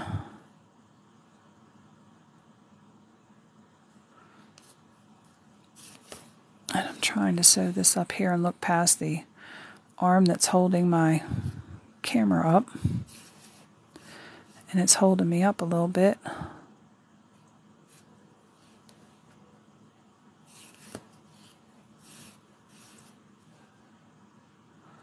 We're just going to kind of make this the same length. We'll just have to manipulate this seam a little bit.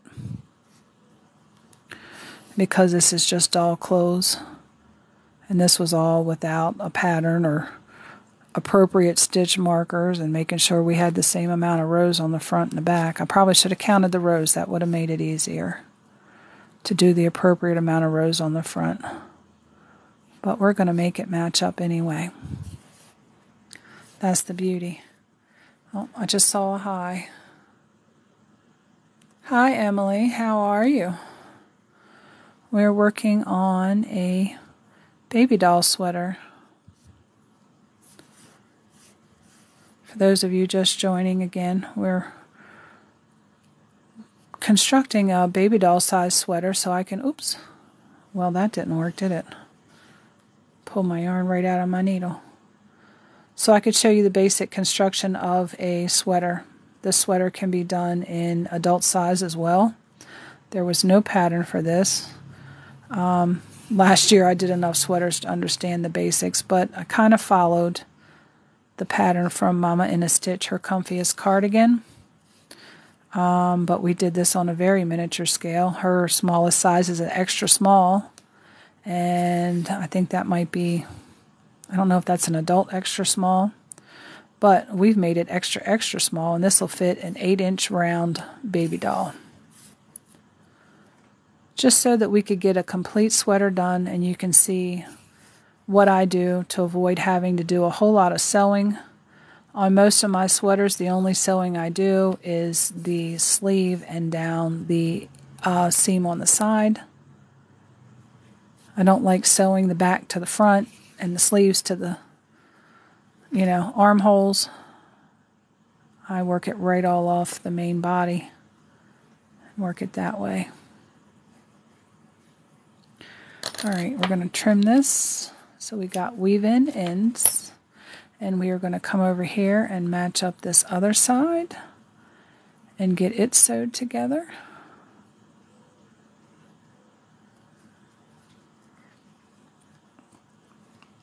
And we come through here, try not to stab ourselves because this needle is a little sharp. Catch that and do our knot so that we're secured. And then both of these strings, this one and this one, I will sew right over top of, and we'll get that secured in. Make sure that this stays to the top. We don't want to sew our sleeves shut.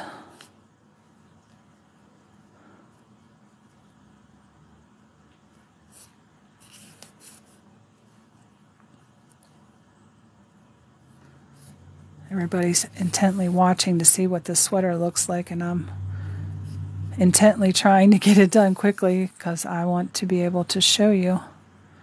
Alright, now we're here to where our collar bands are coming together. I'm going to catch this and I'm going to snip off these little threads here. So we've got them secure in there now. They're not going to come out. And as I was talking earlier, weaving in all my ends, I wait until after I wash what I've made. Because if you weave them in and then you wash it and that section can't relax, you're going to have a tight section. So I normally wait until after blocking or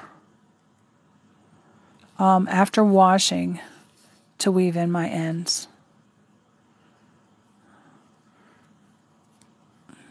And this is going to be a really quick sew together once I get going here.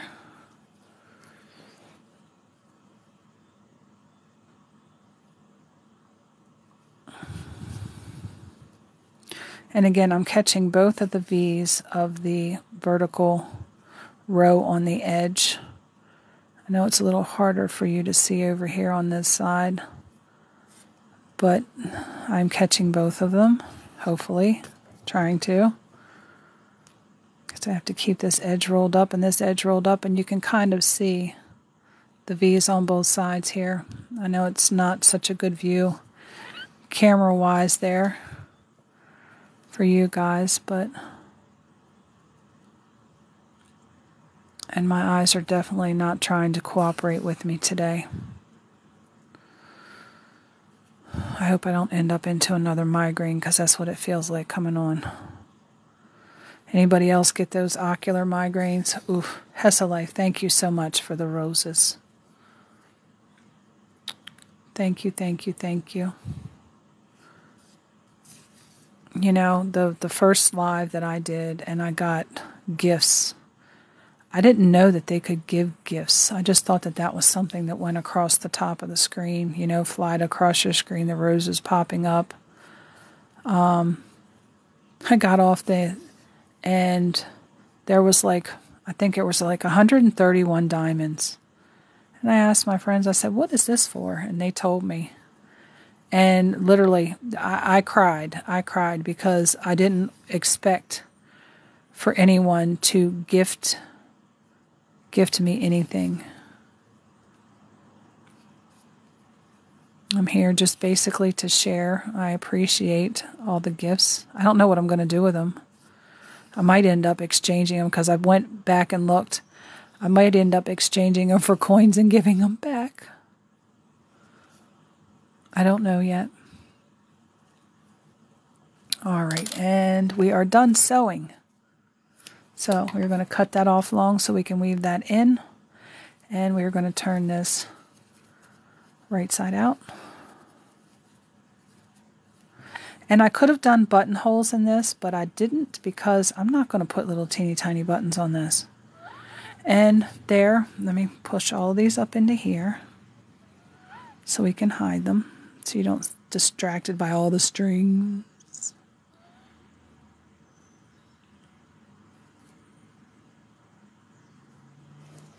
And look at that little sweater right there. Look at that little sweater. Let's not fling that in the floor. We don't want to step on that. Nice little sweater. And that'll fit an 8-inch round baby doll with the measurements that I crafted that with. Look at me go, Brooks. Underestimating my abilities. It is 20 after 10. I still have 10 minutes.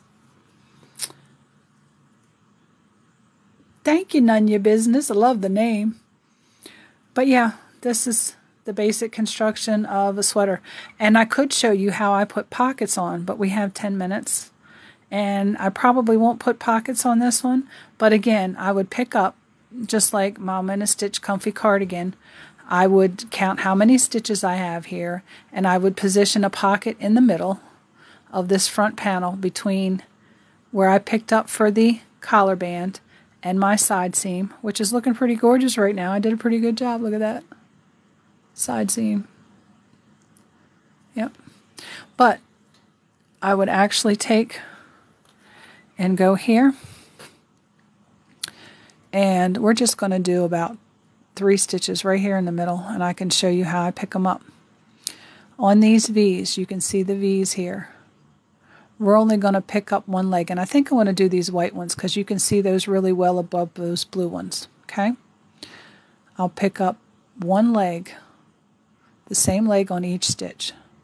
I won't pick up 2. This will be picking up 2, where you have both legs of the stitch. We're only going to pick up 1. And when we decide which one we're going to pick up, either the right or left leg, we're going to pick up the same leg of all the other ones. And I have 3 stitches right there. I can go over a 4th stitch, and we could put a little pocket right there. I'd probably go a little lower. But here's where I would pick up those stitches. Then I would take my yarn, okay, and I would start knitting. Okay, I would start this way because I have to knit the stitches through. I've already picked the stitches up. So versus having to have a string of yarn, I've picked these stitches up from here, and now I can just start knitting.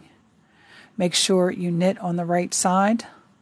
This side, I think, yeah, this side would have to be a purl because it would be underneath. And I will show you that very quickly. I have a few extra minutes. Okay? And we will put a little pocket on here, just one little pocket. And again, I just make a little loop with my yarn, run it back over itself, and put it on there and knit those 4 stitches. Oh, nope, we should purl these because this is supposed to be the inside because this will lay flat against it, so we need to purl these stitches. Sorry about that. 2, 3. We're going to go ahead and let that drop. 4. And I'll put a little pocket on here, and we'll do this before I have to be off of here to answer a phone call. My hubby calls to check on me every day on his lunch break, and we chat. Family's very important to me, so my time is, when they're home, that's where I am. I'm with them. Okay, we're going to turn this one, and we're going to purl this row. I'm only going to do a couple rows and then cast it off because this pocket's going to be amazingly huge for this little teeny tiny sweater. But we're going to leave the pocket on here just so I can show you how to attach pockets on.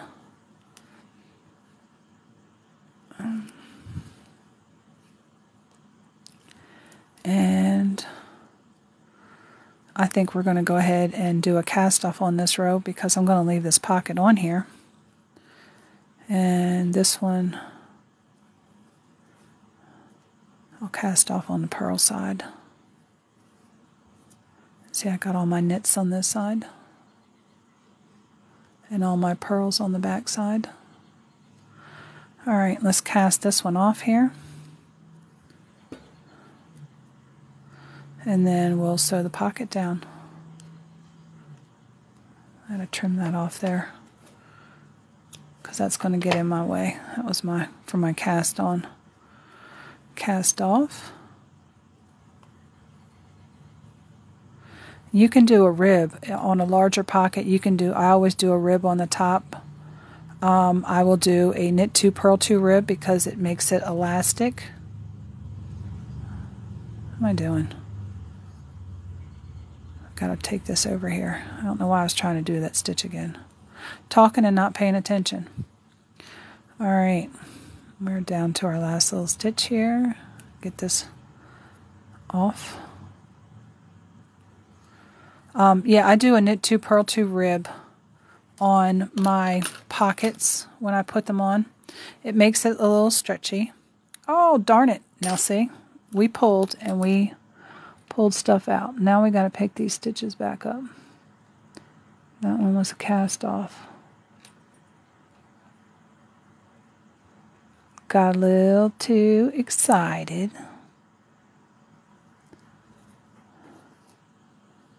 And we will get these all back on the needle and I will fix this very quickly.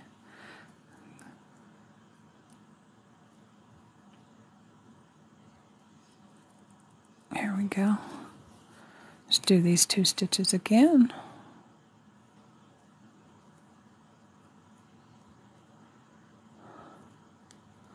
This one goes over top of this one. No, that doesn't go over top of that one. What happened? Because that makes it 3 stitches. Hold on a second. There we go.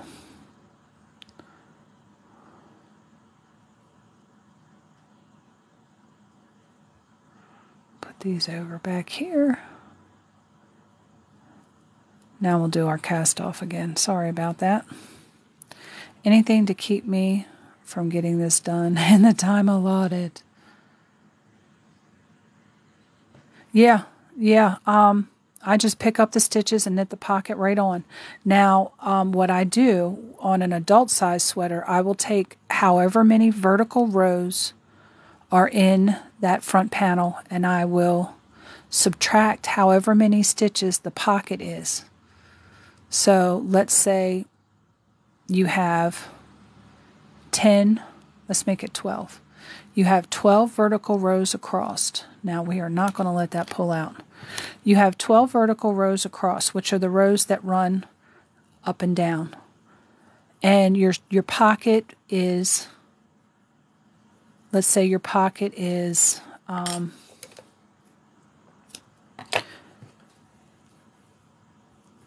let's say your pocket is 4 stitches, which we just did 4 stitches.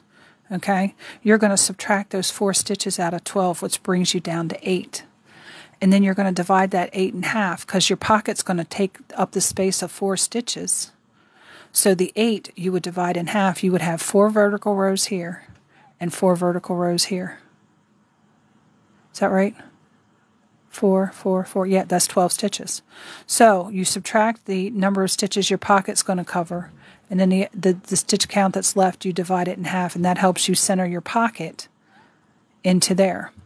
And then from here, you just stitch down through these. I'm going to cut this off just so it's out of the way because this is going to get harder to see now. And I think I already put my yarn needle away so I didn't drop it in the floor. Let's pull that back out. Get a little section of yarn here. If you leave a tail long enough on there, and I just clipped that out of the way, you can sew it together with the tail. If you don't, it's okay. Now with this, I'm just going to show you really quickly how to do the mattress stitch. I line it up with the row underneath. You can see the row underneath, this one right here. This one right here. I'm going to be working down through these holes right here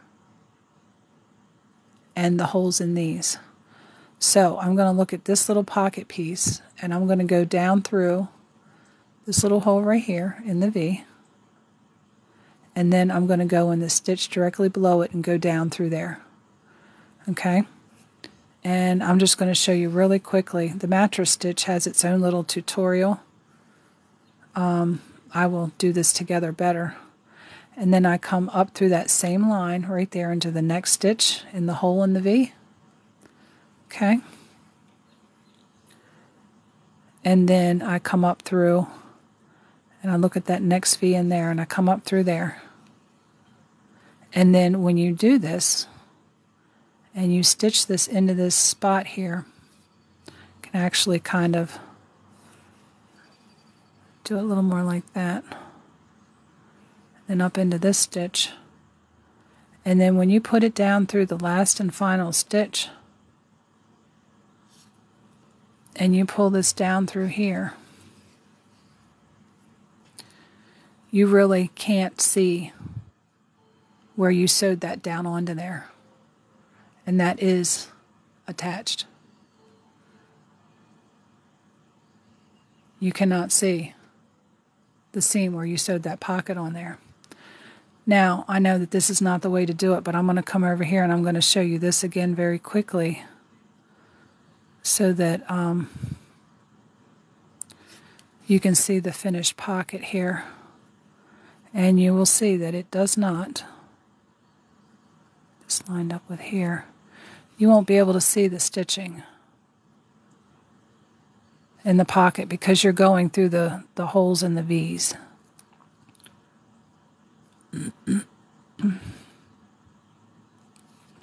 Always make sure you're catching the very outside row.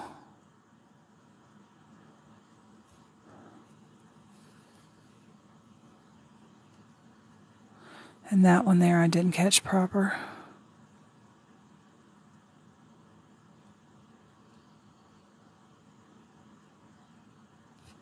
I'm just going to come back up and catch it again. That way I want to show you what it looks like when it is finished. And I can show you here now. Oh, one more stitch. One more. Catch this top edge. And go right back down through next to it. Alright, sleeve. Tuck that little piece of string in so that doesn't distract you from what I want you to see. And you can see the completed little pocket. And you can see that it stands up off a little bit, but you cannot see that it's stitched on there. And that's how I do that. And I'm just going to cut this off because I'm going to take that pocket back off and do it properly later. But because of time constraints, we are just going to allow you to see it without it being properly put on, because like I said, I will take that back off after the live and fix it. And there you have a little pocket right there on the front of the sweater. I would have done it a little lower. I'm going to move it down here because you're not going to put your hand up there.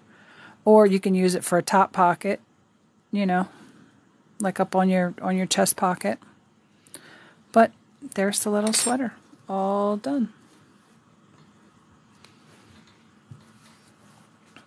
And I thank everyone for joining me today. We had a pretty good people in here through the whole duration of the live. I hope that I've helped you with crafting. Imagination works really well. And I thank you for joining me. And I hope to see you next time. Yeah, give me a follow. Make sure if you want to join classes, they're Tuesday from 8 to 10 a.m. Eastern Standard Time. That is the only class that I have right now. I am going to make some adjustments. If you can't make that time, please shoot me a message here on TikTok and say, hey, can you do it this time? If I get enough people, I will do another class. Might not go too far into the evening. I might be able to do a class from maybe 3 to 4:30, but that is cutting into my family time, which I don't like to do too much. Van, you're welcome. Van, JE63, you are very welcome. I like coming on here and showing my work and sharing my skills and sharing the gifts that were taught to me for free, which I will teach for free as well. Just give me a follow. Make sure to click to see all notifications. My lives, the only live that I have scheduled right now is the class on Tuesday from 8 a.m. to 10 p.m. or 10 a.m. Eastern Standard Time. But I am off and on through the week, just doing little things like this and showing you the current projects that I'm working on. I am going to go and call my husband back because he just tried to call me. And I probably will be back on later on this afternoon after I get something to eat because he's decided to work overtime. So I try to keep myself busy.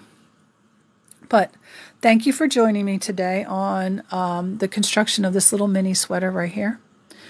And hopefully I will see you next time. Happy crafting.